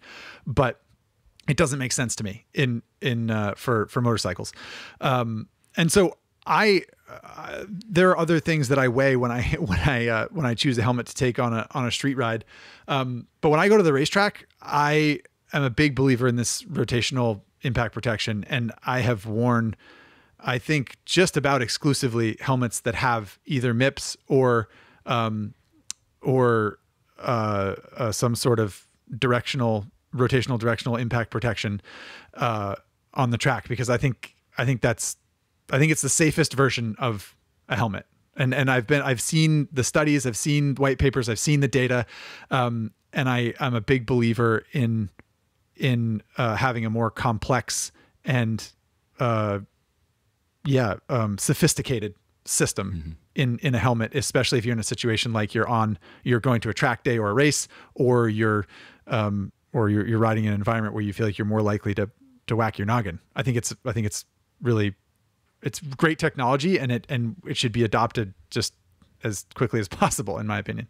Yeah, and I think one thing to always keep in mind is, like, I think, Spurge, how many helmets have we seen that have like emergency release cheek pads? It's like one of those key marketing terms and everything like that. I don't look for it in helmets because no EMT that shows up on site if I get into an accident is going to be like, well, you know what? I know exactly how to get this helmet off of his head without moving his neck. I'm just going to pull these cheek pads out. They're not going to touch you. They're going to figure out a way to get you to the hospital if they have to stabilize you. If you're at a racetrack, maybe in SoCal where they know the eject systems or emergency release cheek pads work, and that's how they can get them off. That's one thing.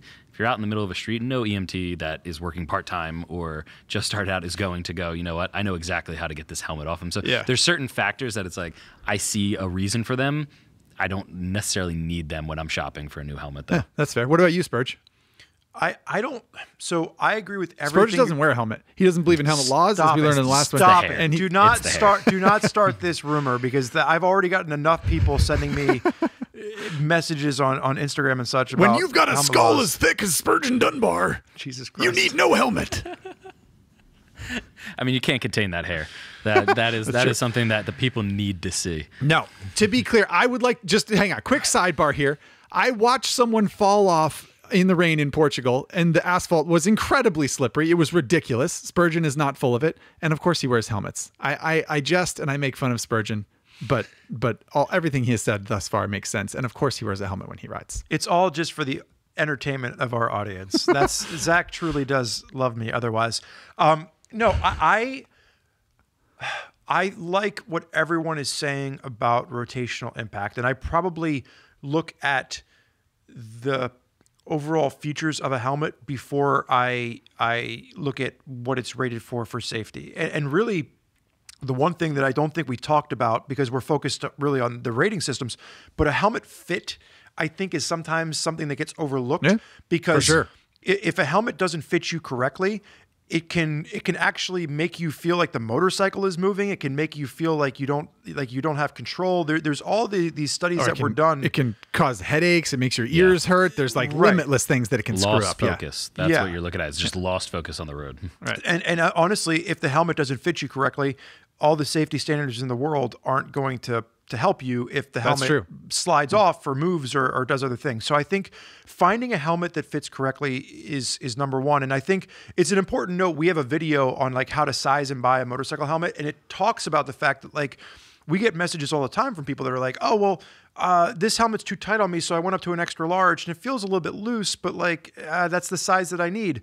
And I think it's important to note that like there's intermediate oval head shapes and long oval head shapes and round oval, and so like different helmet manufacturers cater to different shapes, and it's really important to find a helmet that matches with the actual shape of your head.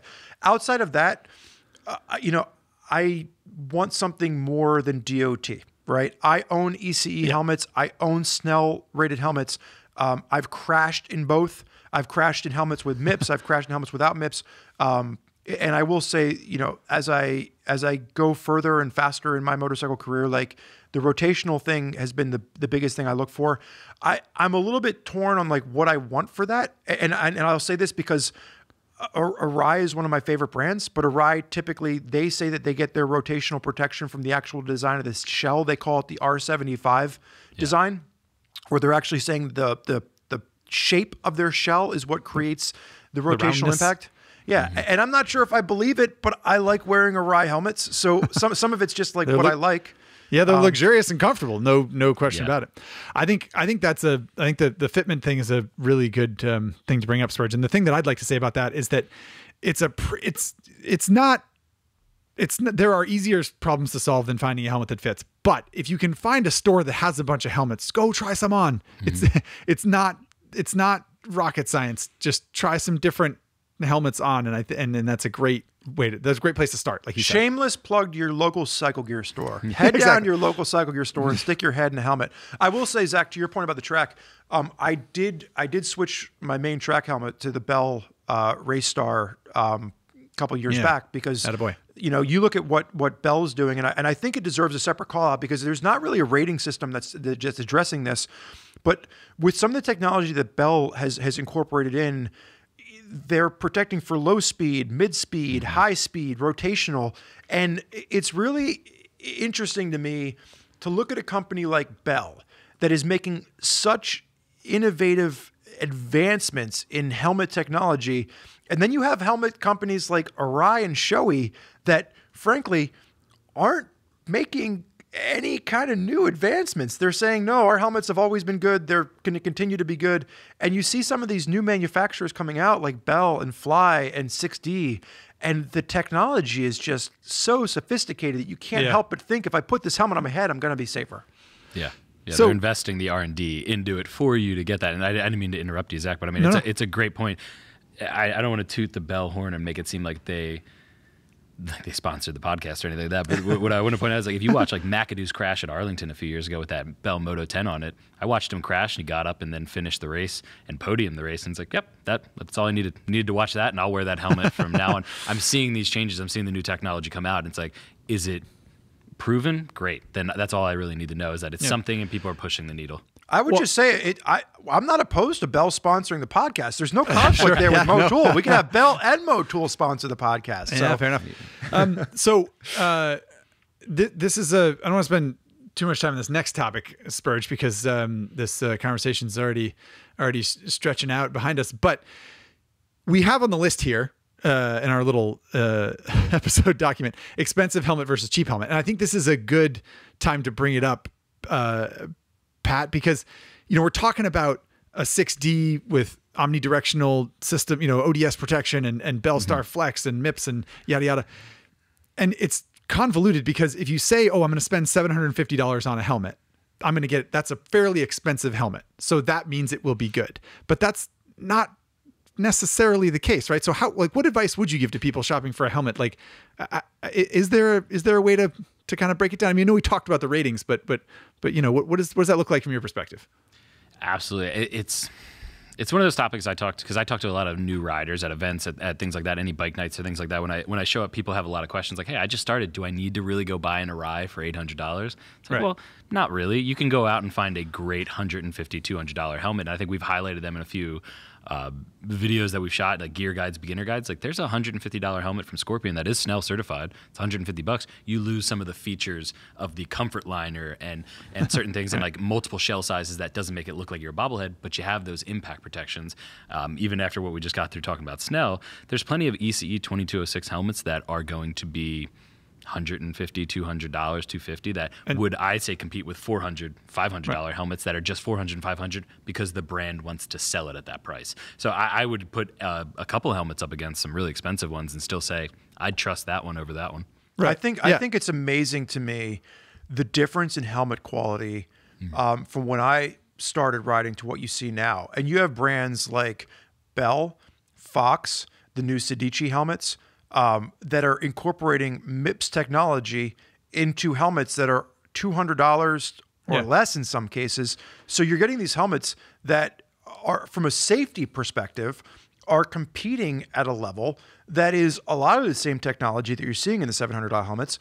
I think the biggest note is that when you are going up into some of those expensive helmets, you're cutting weight, you're adding comfort, and you've got maybe in some cases better ventilation.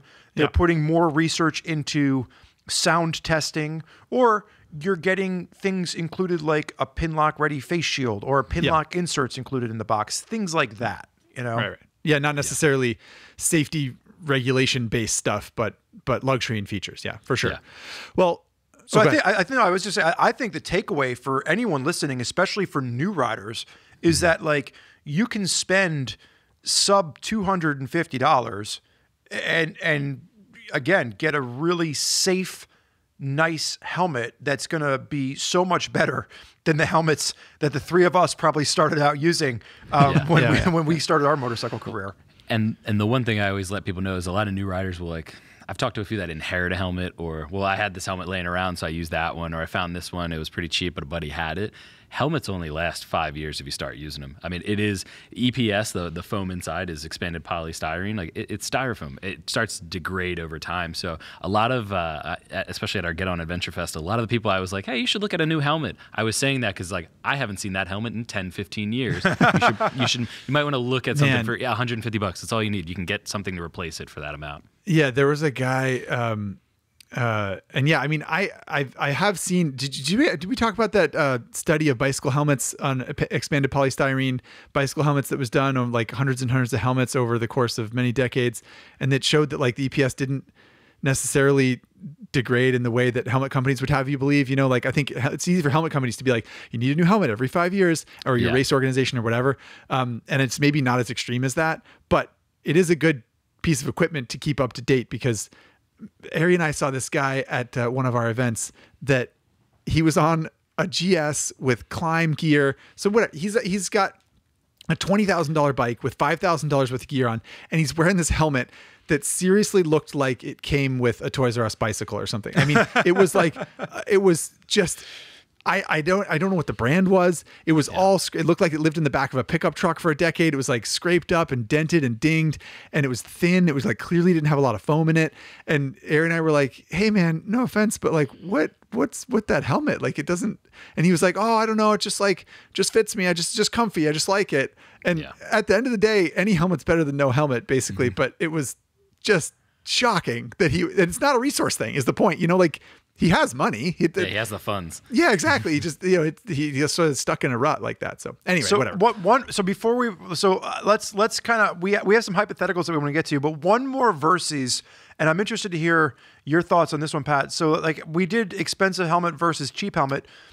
Another one that I see all the time, and this goes back to the start of the conversation around apparel, leather versus textile. What do you think, Pat? Like we hear people saying you have to have leather. You go to a track day, you have to have leather. Leather's the best. Do you agree with that? Yes or no? That's the motorcycle gear bingo right there. That's the final one of what the questions we get hit with all the time. I think leather has its wins. Multiple abrasions. You can take multiple accidents, and you see a lot of people's argument is like, well, once MotoGP or any pro racing switches to textiles, then we can have that talk. In reality, there's a lot of textiles that have surpassed leather in so many abrasion categories. The problem is they get thicker, they get more expensive to use. Brands don't want to use them. In my opinion, yes, leather is better for your average rider in accidents because you can use it multiple times. If you get into a slide, you can get off. You don't have to replace your jacket. It will protect you. It'll do the sliding like all leathers will. I personally say that, and I go out and ride in textiles every single day. The reason being exactly what Zach said with Spurgeon said with the helmets. Every time I wear leather, I'm uncomfortable. I am a husky man in the mid-Atlantic region. It is very humid here. Leather and me do not get along, so I wear a mesh jacket almost all year round, and when it gets a little cold in the mornings, I put a raincoat over top of it. That's my comfort level. I don't want to be distracted while riding by being uncomfortable, but I know what I'm doing, and I know what I'm taking into consideration when I'm doing that. But I don't think the leather is king argument wins anymore. There's plenty of textiles that do just as well on the abrasion scales. And honestly, there's issues with leathers. Look at Marc Marquez. If you ever notice, every time he gets into a crash, his leathers don't split open, but he always has his arm wrapped afterwards. It's because leather allows heat to transfer through, so he's actually burning his skin. Even though the leather's holding up, it's burning through the leather and hitting his skin, so it's actually doing more damage there. Lessons a lot of these leather companies are learning by putting Kevlar behind it, but I think the fact that a lot of leather race suits on the top tier are adding textiles behind it that are abrasion resistant or maybe heat resistant is very telling of where the technology is coming over the years. That's a great note. Yeah, I think the other thing you hit on too is that like leather versus textile, which is better? Well, again, what are you trying to do? Because I think when you're looking at, if you're riding across the country and you want weather protection and you want a jacket or a pair of pants that does a lot of different things, like textile is easily the winner because you have waterproof baked in, or you've got thermal that is added in, or you've got all kinds of different features that, from pockets to, I don't know, reflectivity or things that you can do with textile that you just can't necessarily pull off with leather.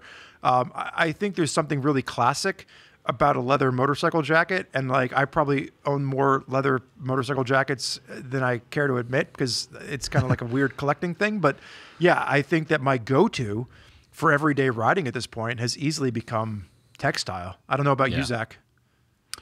Yeah, I wear a lot of textile for sure. I got my daily rider rack behind, which Pat has helped me stock.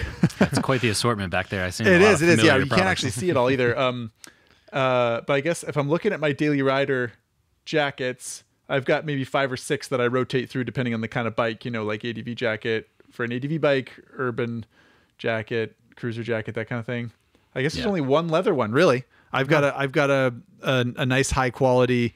It's either Roland Sands or Alpine Stars leather jacket that I rock on cruisers, and it's very sharp. Like if I was going to ride a motorcycle to a dinner party or something like that, and I wanted people to think that I was dressed nice and snazzy, I'd wear that leather jacket. But yeah, I wear a lot of textile, and it's it is hard to beat the versatility. And I haven't had a lot of bad experiences with textile coming apart in an accident either. I haven't either. I think the other benefit for textiles we've seen, especially as we get into the past few years of motorcycling, the advantage of textile is that it allows manufacturers to build stuff that's much more lifestyle oriented. So you have things like riding shirts. So people that typically wouldn't wear motorcycle gear because they don't want to look like they're wearing motorcycle gear have gravitated towards some of these textile riding shirts or kind of lightweight jackets because it allows them to look like they're just wearing everyday clothing that actually has some protective qualities built into it. So that's a good point. Yep. And the livability in textiles, to me, depending on your region, your locale, I mean, like you can get through a lot of different weather, riding scenarios, hot, cold, anything like that, a lot better than you can with a leather jacket. And you brought up a good point, and I wanted to clarify that too, Spurgeon, is that I'm not saying textiles are once and done all the time. You can usually get away with it and maybe get one through 1 or 2, but generally speaking, it's like a leather can typically take multiple sides, where textile is like, yep, it did its job, replace it. Right. You're not going to fix it. That's another reason that I think that's another reason that track day apparel, racing apparel is leather, right? Is that you can, especially certain brands are like super beefy leather. So they're meant to be club raced, and you're meant to be able to crash a half a dozen times in a season and then then like maybe get it patched over the winter, but otherwise you don't have to worry about it. Yeah. Anyway. I'm anxious for the day that one company, and I think there's a couple companies I know that could do it that just have no interest because there's no market for it, but they make a textile leather or a textile alternative to a full race suit. I know they're capable of doing it. It's just whether the first MotoGP rider wants to, or if Dorna would even allow them to. Yeah, fair enough. Yeah. Fair enough. So you said scenario, Pat, which gets us into our final topic of the day, which is actually hypotheticals, which is a series of different scenarios that we've created.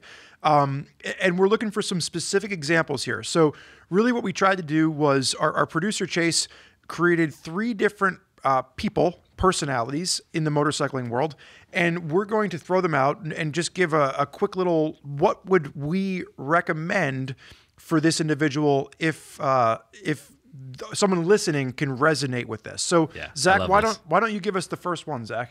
My wife and I do this whenever we see people riding without gear. It's like, well, I don't think she participates, but I tell her like that guy should be wearing this. And I think my wife listens when I talk to her. So the first hypothetical, the first person that we're going to outfit here is Daryl. Daryl's 51 years old, been riding for about 20 years, and Daryl is going to his first track day. And he's sort of like, he's not on the Forbes list. He's not the richest guy ever, but he's got enough money to buy a bike to go to a track day and go enjoy himself and have fun.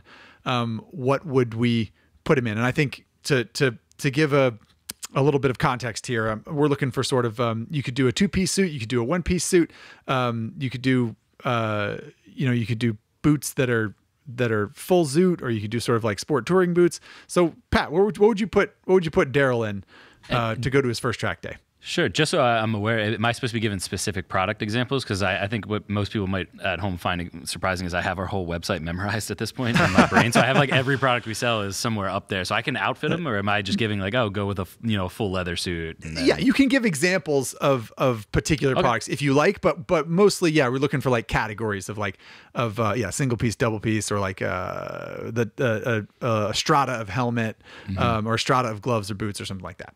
Yeah, I think if you're getting into it and you plan on doing multiple track days, you bought a track bike, you're probably not just going once and then on the street.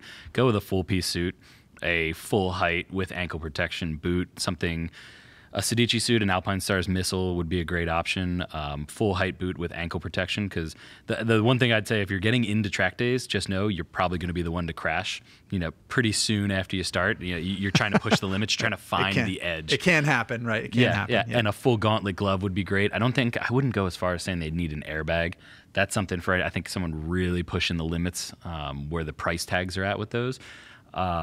But I would say, yeah, any Snell or ECE or FIM helmet would be great. There's plenty of those I wouldn't say plenty FIM helmets sub 500, but there are FIM helmets that are under $500 you can easily get. Like LS2 has the Thunder Carbon. You have Scorpion. Isn't FIM regulated, but it is on the MotoGP track. So if they can trust it, you can probably trust it too. Yep. And then, yeah, full piece. I would go full piece and a back protector. I think that alone right there will get you to the track and be able to get you in a couple of beginner classes. I like it. Spurge, any notes there? Daryl's 51. He's been riding for 20 years. Daryl already has a good helmet. I trust that Daryl doesn't need to go buy a special helmet. Yeah, I would suggest for Daryl, a lot of these tractor organizations, you can rent a suit. He doesn't have to go out and buy it. So my recommendation is, Daryl can rent a suit and see if he likes it. Now, gloves, might not want to rent gloves, boots, might not want to rent boots, but like as far as the overall suit goes, I think you can rent a suit, and I think that you can get away with a good pair of riding gloves that aren't necessarily full gauntlet $400 race gloves. I think that even when I did my first track day, I had a really nice pair of Revit street riding gloves that I just used on the track, and I was completely okay. So I would recommend Daryl, and this gets back to our how to do your first track day episode that we talked about with Jen. Pat, I think you made a good point with some of the affordable leather suits that are out there, whether it's, the new Sedici suits are really nice. The new Alpine Stars suits that are sub $1,000 are really nice. I started with a two-piece suit, and I had a jacket, and I ended up going out and just buying a pair of pants to match it. And I think two-piece is a great option. But for Daryl, I'm going to recommend that he uses the helmet that he has. He probably has a nice pair of gloves that'll do. You're going to rent a tracksuit for your first time, and you might invest in a standalone back protector because he probably doesn't have one of those. And he's going to invest. And he's going to invest in a nice pair of track boots if he doesn't already have those. Good recommendations all around. The one, I don't know if this is quite a disagreement with what you said, Spurge, but I think full gauntlet gloves is a must on the track. That would be my recommendation for Daryl. Definitely full gauntlet gloves. They don't have to be $400 racing gloves, like you said. They can be sort of, sport touring gloves as long as they have decent protection on the heel, the hand, and the outer finger and that kind of thing. But do you want full gauntlet because you want the coverage over the wrist and then up into the forearm? Okay. Yeah. Exactly. Good. I don't want base layers too, just because that suit's gonna be pretty sweaty if you're renting one of their base layers. Is a good suggestion. Yeah. not to do with protection, but good suggestion. Yeah. What do you think, Zach? Do you have a recommendation for Daryl that's separate of what we've talked about? No. Just I would say full gauntlet gloves. I think what you said makes sense. I think renting a suit's not a bad idea. I think ultimately he'll want to buy one, and there are a lot of good options, like you guys said. I think we should move on to contestant number 2. Jessica. Jessica's 29 years old. She is new to riding, and she's she's commuting across the city. Jessica's on a scooter, and she doesn't want to look like a pirate. She just wants to go back and forth to work on her new scooter. Patrick, what do you recommend for Jessica, 29, new to riding, commuting across a major metropolitan area? So that's a good one. I would say one of everything, but I don't think you have to go to the full extreme. So when I say one of everything, jacket, helmet, gloves, riding jeans is totally fine, and riding shoes. I don't think you have to go with a AA, AAA rating if you're just going around the city at slower speeds on a scooter. But the likelihood of getting into an accident, in my opinion, in the city is a lot higher than it is outside of the city. Right. The accident changes because it's now lower speed involving another vehicle, likely, or a pedestrian, versus maybe in the mountains you're just sliding out at higher speeds. But I would say one of everything, and you can easily make things look like they blend in. Because if you're going around town, you're probably going to work, you're probably going to the store, you're probably going to a friend's house. You don't want to get off in a full, two-piece race suit and try to blend in. But I would say something like that. And all those products, everything I just listed, you can easily get for under $200, some of them under $100. And yeah, just be fully protected. Because my opinion and what I tell most new riders is you are the one who's most likely to get into an accident. Someone who's been riding like Daryl for 20 years, sure, he's got some experience behind there. He knows what he's doing. He knows how to keep it upright or panic situations, something like that. A new rider, you're going to have a lot of panic situations, and you're going to want to prepare for every single one of those. So before Spurg and I give our opinions, just to be clear, you think that that with riding jeans and not necessarily a full zoot jacket, that Jessica will be protected enough for riding in a city. That's a quote unquote enough protection from your perspective. Yeah, absolutely. Yeah, and I think taking that speed into factors is a great way to look at it. Is like, you don't need the craziest tech, but you should protect everywhere because you're at the high likelihood at that point. Okay, Spurg, any notes there on Pat's recommendation? I do, but I want to let you go first. So what do you got? Okay, Zach? gotcha. What do you think? Well, a couple things I would say. One, you can get lots of stylish kinds of gloves. What I like to see is wrist closure. Sure, yeah. So a Velcro or a snap that goes around the wrist so that the glove doesn't come off. At low speeds is less likely to come off. It's not a huge deal. If it's the difference between Jessica riding and not riding, I would say go for it. What the heck, get the glove that you really want. But I like to see wrist closure on gloves, even casual, shorty, non-gauntlet gloves. The other thing I would say is I almost don't even care what you're wearing on your feet as long as it just sort of covers your ankles and covers your toes and is made. I mean, it doesn't even have to be riding boots or shoes as far as I'm concerned. They can be a set of Timbs will do you good. Doc Martens. Yeah, exactly. Whatever. Something on your feet that's sturdy and can't come off and covers the ankle. That's what I want to see. And aside from that, I think the recommendations are good. No other notes, I don't think. What about you, Spurg? Okay, well, Pat started off strong. Zach backed it off a little bit. I'm going to probably recommend backing it off a little bit further to Jessica, only because I think that oftentimes it's easy for us to sit here and say, oh, well, you can get each of these pieces of gear for under $200.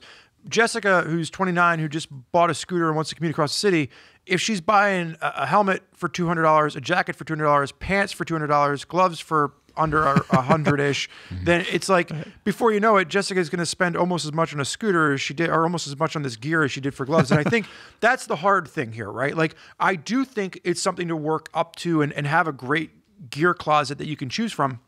But for Jessica to get started and commute back and forth to work, I would like to see her in a helmet.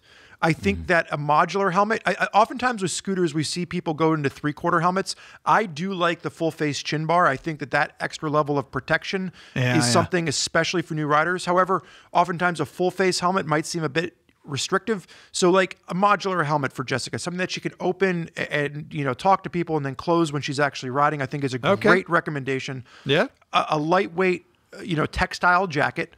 Probably, I'm going to guess Jessica's maybe a fair weather rider to start off. So something lightweight and comfortable, maybe a mesh jacket. Definitely, I'm with you guys on gloves. I think a good pair of gloves, and you can get a great pair of gloves for sub $100.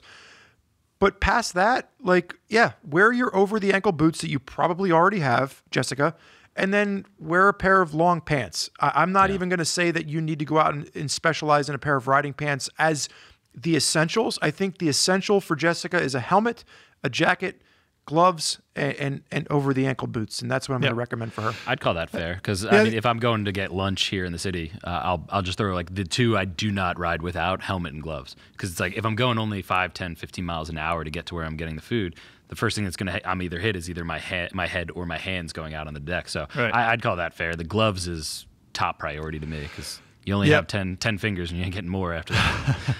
Yeah, I think non-riding denim is just sort of like sturdy pants that you already have is probably fair. Just know it's if you're not familiar with what it feels like for your body to hit asphalt or concrete without armor, I don't want to say that you should familiarize yourself with that, but I think you should think about that before you ride without armor. And I do. I mean, I jump on a bike and I go around town sometimes, but it comes to mind. I think a knee hitting asphalt with no armor is no picnic. But anyway, I think that's a great point that we really have. Like, I wear different levels of gear depending on the kind of riding that I'm doing. And I feel like I know myself at this point too, right? Like, if I'm just riding around town, I can already see the people typing away on their keyboards, like disagreeing with this. At right? all the time. But like, I'm riding less aggressively. Anytime I'm going out for a Sunday morning ride where I know that I'm going to be riding possibly a bit more aggressively, then I'm automatically putting more gear on. And I think I relate it more to how I'm approaching the ride. And I think there's a lot of people that are probably typing away. They're like, well, you can't account for Johnny Suzuki out there that's going to hit you in his, rodeo. Yeah. Yeah, and that's the tough part is do as we say, not as we do, because I do it all the time. If we ever go to an island or in the Caribbean or anything like that, I'm renting a scooter, probably wearing a short sleeve shirt and a little rental helmet. But I trust myself at speeds. I trust myself at certain riding capabilities, even with my wife on the back. But if I'm putt-putting around the backyard on the pit bike, I'm not going to put everything on. I might put my helmet on, but I'm not putting everything on. But if you and I head out to the Pines or head to a rock, section, I'm putting every single thing on because the likelihood just shot through the roof of me crashing. Well, that ties right into Christian, who's 37 years old. Christian's been riding for a few years, recently bought a dual sport, and is now getting into off-road riding. Pat, let's say Christian were to come out with you to the Pine Barrens. What would you recommend for Christian to use to start off with? Good for you, Christian. Welcome to the best section of riding in the entire industry. If you're going off-road riding and you're just trying to learn how to, did you say he was a beginner rider? No. Christian's 37, been riding for a few years at this point. A few years, okay. But doesn't have a lot of off-road experience, like getting into off-road riding. So not a veteran. But just sort of, it's his first dual sport motorcycle, right? Getting into off-road riding, but has been riding motorcycles on the street for many years. Yeah, that's tough because there's so many different areas. Like there's so many different types of off-road riding. What I would say is at least helmet. I think everybody can agree with that. Is like the first thing you're going to do when you tumble over is hit your head. Does Christian need, if he's got a street helmet, does he need a dirt bike helmet to go riding at first? That's fair. No, not really in my opinion. I mean, you're not going to have the luxury features of a dirt helmet, ventilation, everything like that, or a peak visor. But if you're just learning, you're just trying to figure out what you want. Okay. That's fair. I'd say that probably just a helmet and maybe some chest and back protection. Just make sure that you're kind of protecting everything because your likelihood of hitting the handlebars when you go over the bars or hit something or run into anything a lot higher than any other sector, and maybe some elbow and shoulder. But I don't know. I'd be curious on your two opinions on that because I wouldn't even say boots. He's probably got a pair of Timbs. I disagree with you. I disagree with you 100%. I think boots. I think we got a disagreement. I think boots for off-road riding, getting a good pair of off-road boots is the first thing that Christian should be looking at. Listen, I've seen people out there with a street helmet sweating their face off and sweat dripping in their eyes and dust wrapped around their forehead because they're trying to wear an RF 1200 off-road, and it's miserable, but they're wearing the right boots. And I commend those individuals. I think if you're going to, try dual sporting for the first time, there's a lot that you can get away with. Carrying over some of your street gear, put on your street jacket, wear a pair of jeans, but make sure that you are wearing a solid pair of off-road boots. I think that's the number one area where people should start. Yeah, that's I always go back to the same memory, and it was Dirty Dabbers 2018, the local dual sport here in Pennsylvania, and I got passed on a hard section by a man who was raising hell and praising Dale in Tim's, a street helmet, and a T-shirt and jeans, and he flew past me. And I think he was a local, but that man changed my outlook on what can be done. With he was probably been riding dirt bikes since his PW50 that his parents gave him when he was 2 years old, and he shouldn't have been riding anyway. But I think for somebody like mid-level riders that are they've spent a few years riding on the street, they don't have any off-road experience. Switching to the dirt, if you've been riding on the street your whole life, is a bit different. And I do think that if you can start with helmets or you can start with boots, I do think an off-road helmet with a pair of goggles is worth its weight in gold for dust protection out of your eyes. The rest of it you can build from there. Zach, do you have anything that you want to disagree with me on? No, it's interesting. I appreciate that Pat, the gear guru, said, hey, you just wear some work boots out there, go for it. And I to a certain extent, if that for some reason was a barrier of entry for people, then I would say the same thing. Go have fun. Like go try your new dirt bike, and you don't need to go nuts buying a lot of gear. But I do agree. Having taken a cleated off-road style metal foot peg to the shin on more than one occasion, and I know that discomfort so well. I can imagine it right now, actually. Yeah. I think that good boots would be near the top of my list for riding off-road. And I think Spurgeon's right about the luxury of having a nice helmet. And I think you, Pat, are very right to point out chest protection. And I think that the rest of it is the rest of dirt bike gear is really not very expensive. And it's in part because there's not a lot of material there. And that's in part because it's sort of for the look, some of it, like off-road pants and stuff like that. I wrote an article about this, about getting into adventure riding. I think people look at adventure riding gear and think it's way too expensive. Get dirt bike gear. Dirt bike gear is so much more affordable. And the one thing I'll leave you with, and then we're going to move on. When we're talking about dual sport riding or dirt bike riding gear, oftentimes people go out there and I see them using their street gloves. Street gloves are not designed to be worn off-road because they're not designed for all of the clutch work you have to do. There's a reason that dirt bike gloves are like $25 and it's like a piece of cloth, because you are just clutching and braking the whole time in a way that you're not doing on the street. And oftentimes, you get to an end of a ride with somebody that's doing it for the first time and they're wearing their fancy street leather gloves and they've got arm pump and their hand is cramped and they're like, how do you do this? And it's like, oh, you just need like a $15 pair of off-road gloves. So that's another good point. Before we move on, I was very curious to hear, because I know, Spurgeon, you're very, very adamant on knee protection. And I was curious to hear that omission from you, just because, you've hurt your knee before. We've both gone from dual axis, just knee guards to knee braces. But you don't think a new rider should pop those in? I think one of the two. Here's what I'm trying to do. I'm trying to balance me saying you should ride with knee braces, and my knee braces cost me $800. Yes. And that's not a fair recommendation to make for new riders. I do think standalone knee guards that you can get for, $70 or $80. If you're going to wear a pair of blue jeans, get a $80, $70 pair of knee guards to put on with your $200 boots, and that's a great place to start. It's a great call out, Pat. I just walk this line of I don't want to be like, oh, you got to have knee braces on, because I didn't start with knee braces. I have horrible knee injuries now, but I didn't start with knee braces. It didn't prohibit me from going out and learning how to do this. Yeah, I think I have about 10 friends that have used my old knee braces. It's don't go out and buy them. Don't buy knee guards. Just use mine. See if you like it first, and then try to get the approval past the girlfriend or wife that you spend the money to go into off-road riding.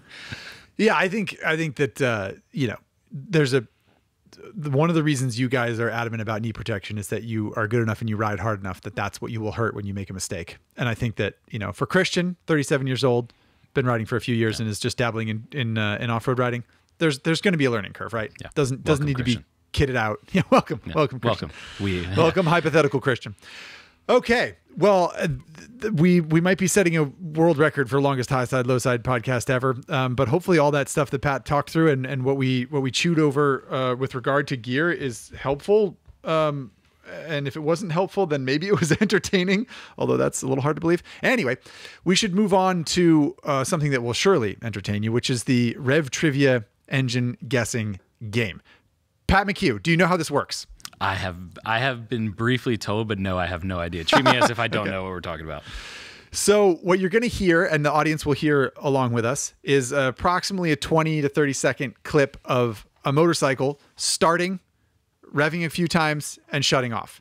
Our goal, our mission, as the three hosts of High Side, Low Side this time around, is to guess the make, model, year, and any modifications we think we hear on this motorcycle. And none of the three of us, just for the listening audience's clarity, have heard this sound before. Make sense? Yeah. All right. Yeah, it works for me. Let's do it. Ladies and gentlemen listening at home in your car, let's start our engines. I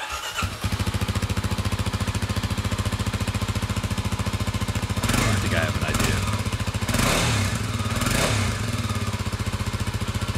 Mine's not working yet. Give me a minute.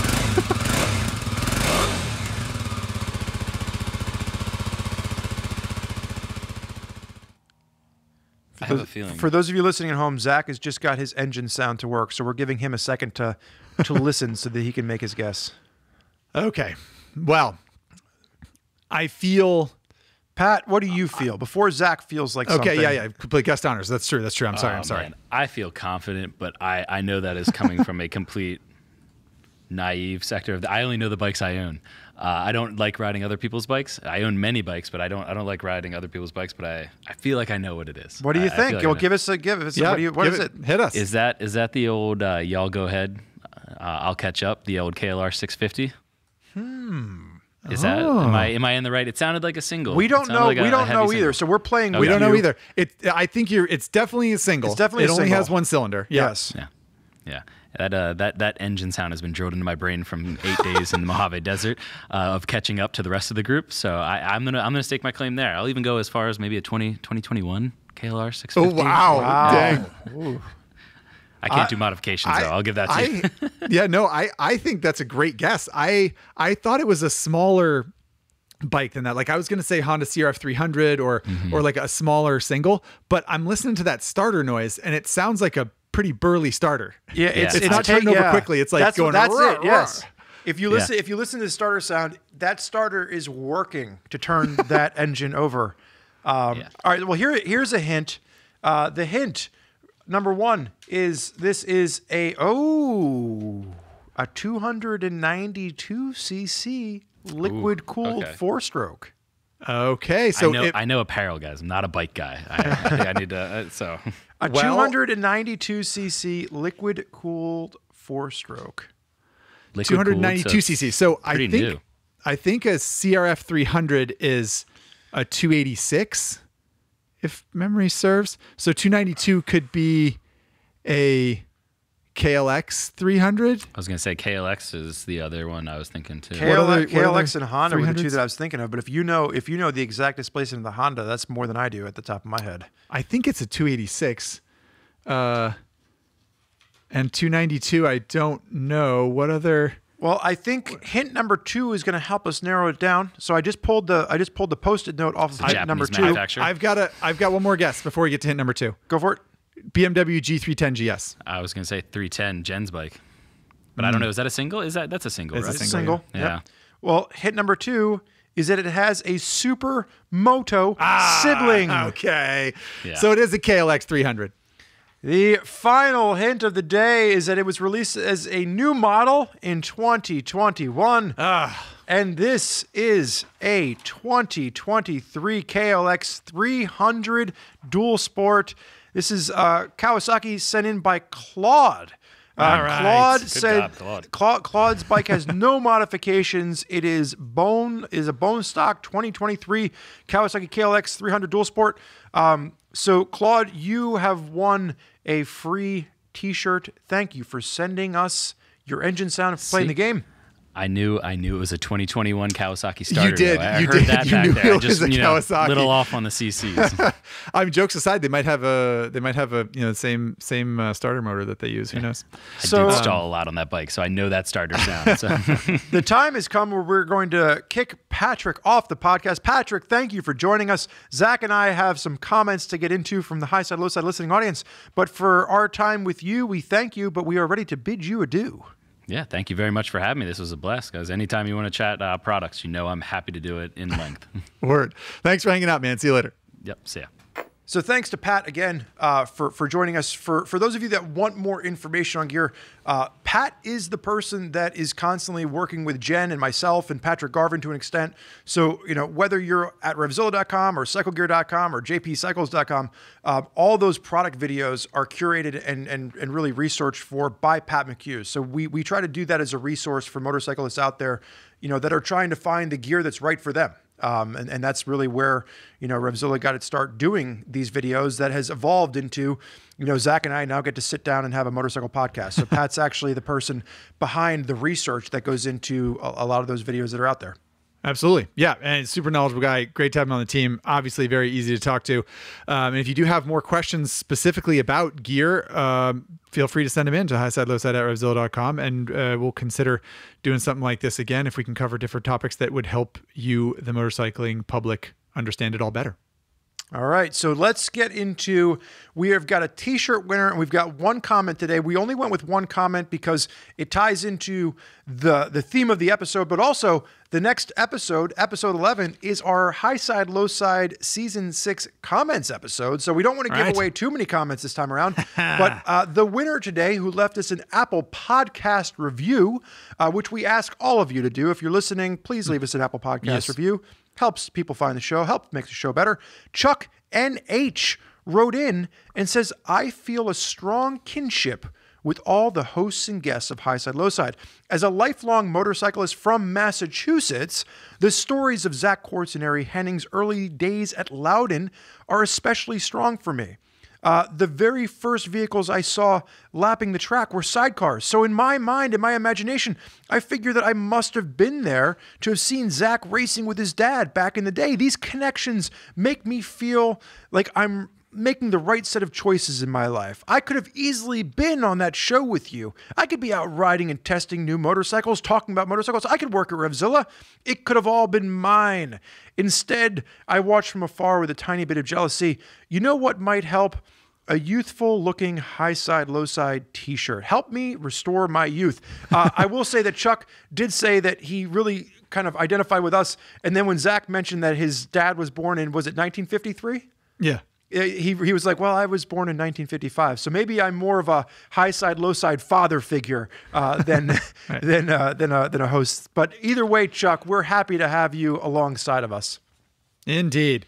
And we will, of course, send you that high side, low side t-shirt, which might not literally restore your youth, but it could help your psyche, it sounds like, and we would love that. And I appreciate your note very much, Chuck. I wonder who you saw riding around on sidecars in the early 80s there when you first went to Loudon and saw racing there. I'm not sure who that was, but no, it wasn't me. And it wasn't my dad, I don't think. Anywho, that's a great note to get, and we hope that you enjoy your t-shirt, Chuck. Please do send your size preference and mailing address to highsidelowside@revzilla.com, and we will send you a heckin' shirt. What year was the first year you raced sidecars? I know you were 15. But what year would that have been? 1999. There you go, 1999. I think. Chuck. All right, so Zach, you want to take the high side, low side comment of the day? I do. This comes in via email from Tyler. Tyler says, and I quote, I'm very much an all the gear, all the time type rider. Everywhere I go is a leather jacket with an airbag, earplugs, armored pants, motorcycle boots, gloves.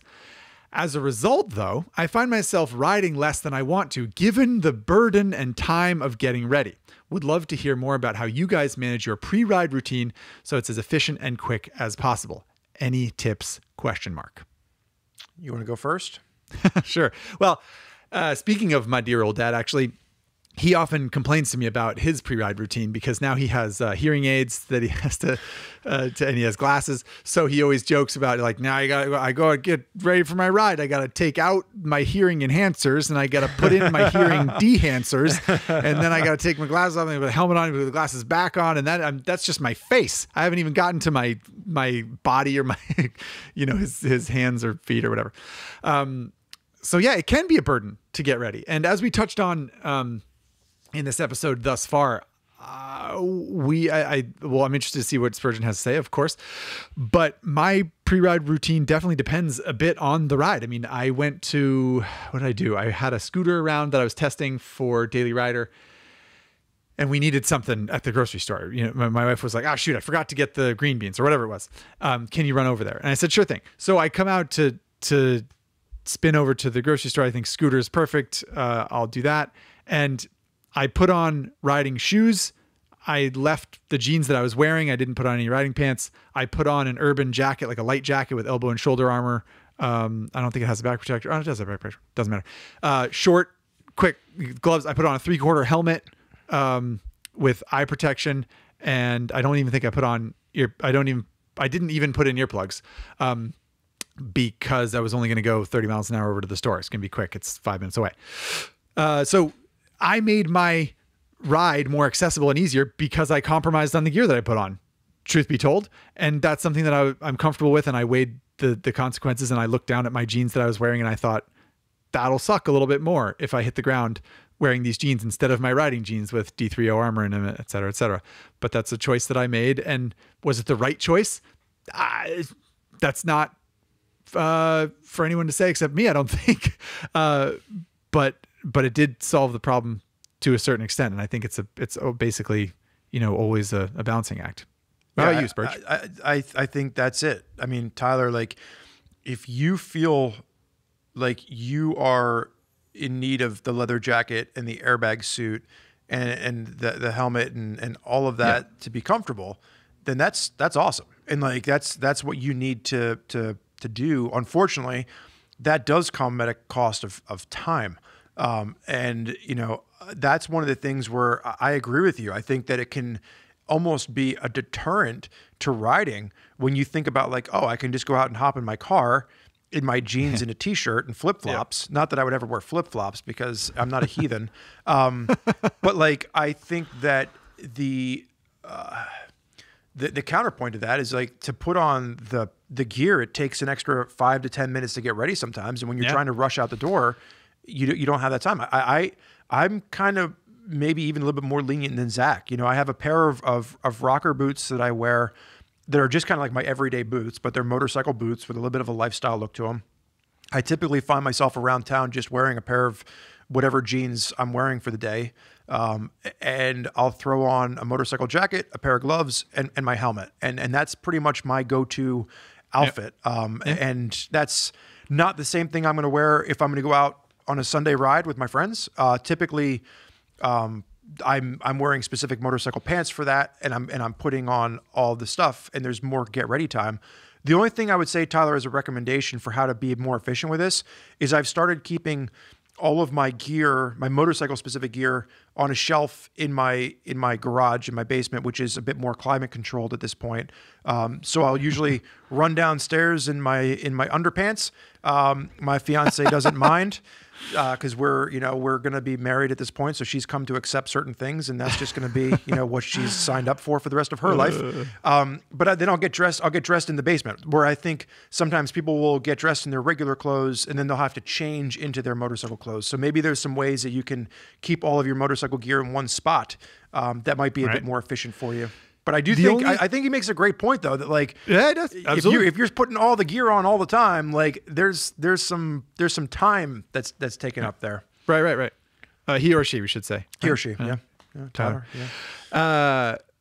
What were you going to say? The only other thing I would say, what's that? I was asking what you were. I cut you off. What were you going to say? Yeah. The only other thing I would say is that keeping in mind the efficiency with which gear goes on your body is a valid thing to consider. For example, I have a pair of riding shoes that I really like that require a full lace up every time, like a standard pair of shoes. And then I have a pair of riding shoes that I really like that have laces on the front so they look like shoes, but they have a zipper that goes down the inside of the ankle to the arch of my foot. And so that's kind of common in motorcycle shoes. And they're both shoes that I like, but the one is certainly easier to put on. You just slip your foot in, you zip it up, boom, whammy, you're done. Same goes with, I have a pair of sport touring boots that I really like. And one of the things I like about them is that they have a shin plate. They've got a nice sturdy sole and heel cup and toe protection. But it's this one zipper and one flap of Velcro, and boom, they're on my feet. And so if you're looking at your gear and you think, man, it takes for flipping ever for me to lace up these shoes, or these gloves are so cumbersome and annoying, and why are there 3 pieces of Velcro? That's a step toward more efficiency that you could make. I don't know if you're struggling with that, Tyler, in particular, but certainly worth considering and analyzing, because if the amount of time it takes for you to get dressed is annoying, then having stuff that's nice and efficient to put on is something you can shop for next time you're getting new gear. Yep. And I think it's one of those ones where everybody's a little bit different, and it's okay to shift your gear around depending on the kind of ride that you're doing. And I don't think there's anything wrong with that. It's just a matter of knowing the amount of risk that you're willing to accept. And that's something that we all take in day to day as motorcyclists. And I think that's a great place to round out this episode. Yes, indeed. As far as what did we learn today? We're going to have plenty of more listener comments to dive into in episode 11, where Zach and I will sit down and we're going to go through all the comments that we saved throughout the season. But if you haven't already done so, you can leave us a comment below on YouTube. You can always send us an email to highsidelowside@RevZilla.com. Yes. And anything left that I might have missed, Zach, that you want to throw out? Our reflection moment here, Spurge. I like this. Well, you made a reference earlier in this podcast. You said something about a guy driving a car. You said something like, "Oh, you know, Johnny so and so." And do you remember the car that you referenced? You said in his rodeo. Well, was that a reference to an Isuzu rodeo? Yeah, because I made the mistake of I said Johnny Suzuki, and then I was trying to think of a Suzuki model. But I was like his rodeo. But you're absolutely right. It wasn't a Suzuki rodeo. It was an Isuzu rodeo.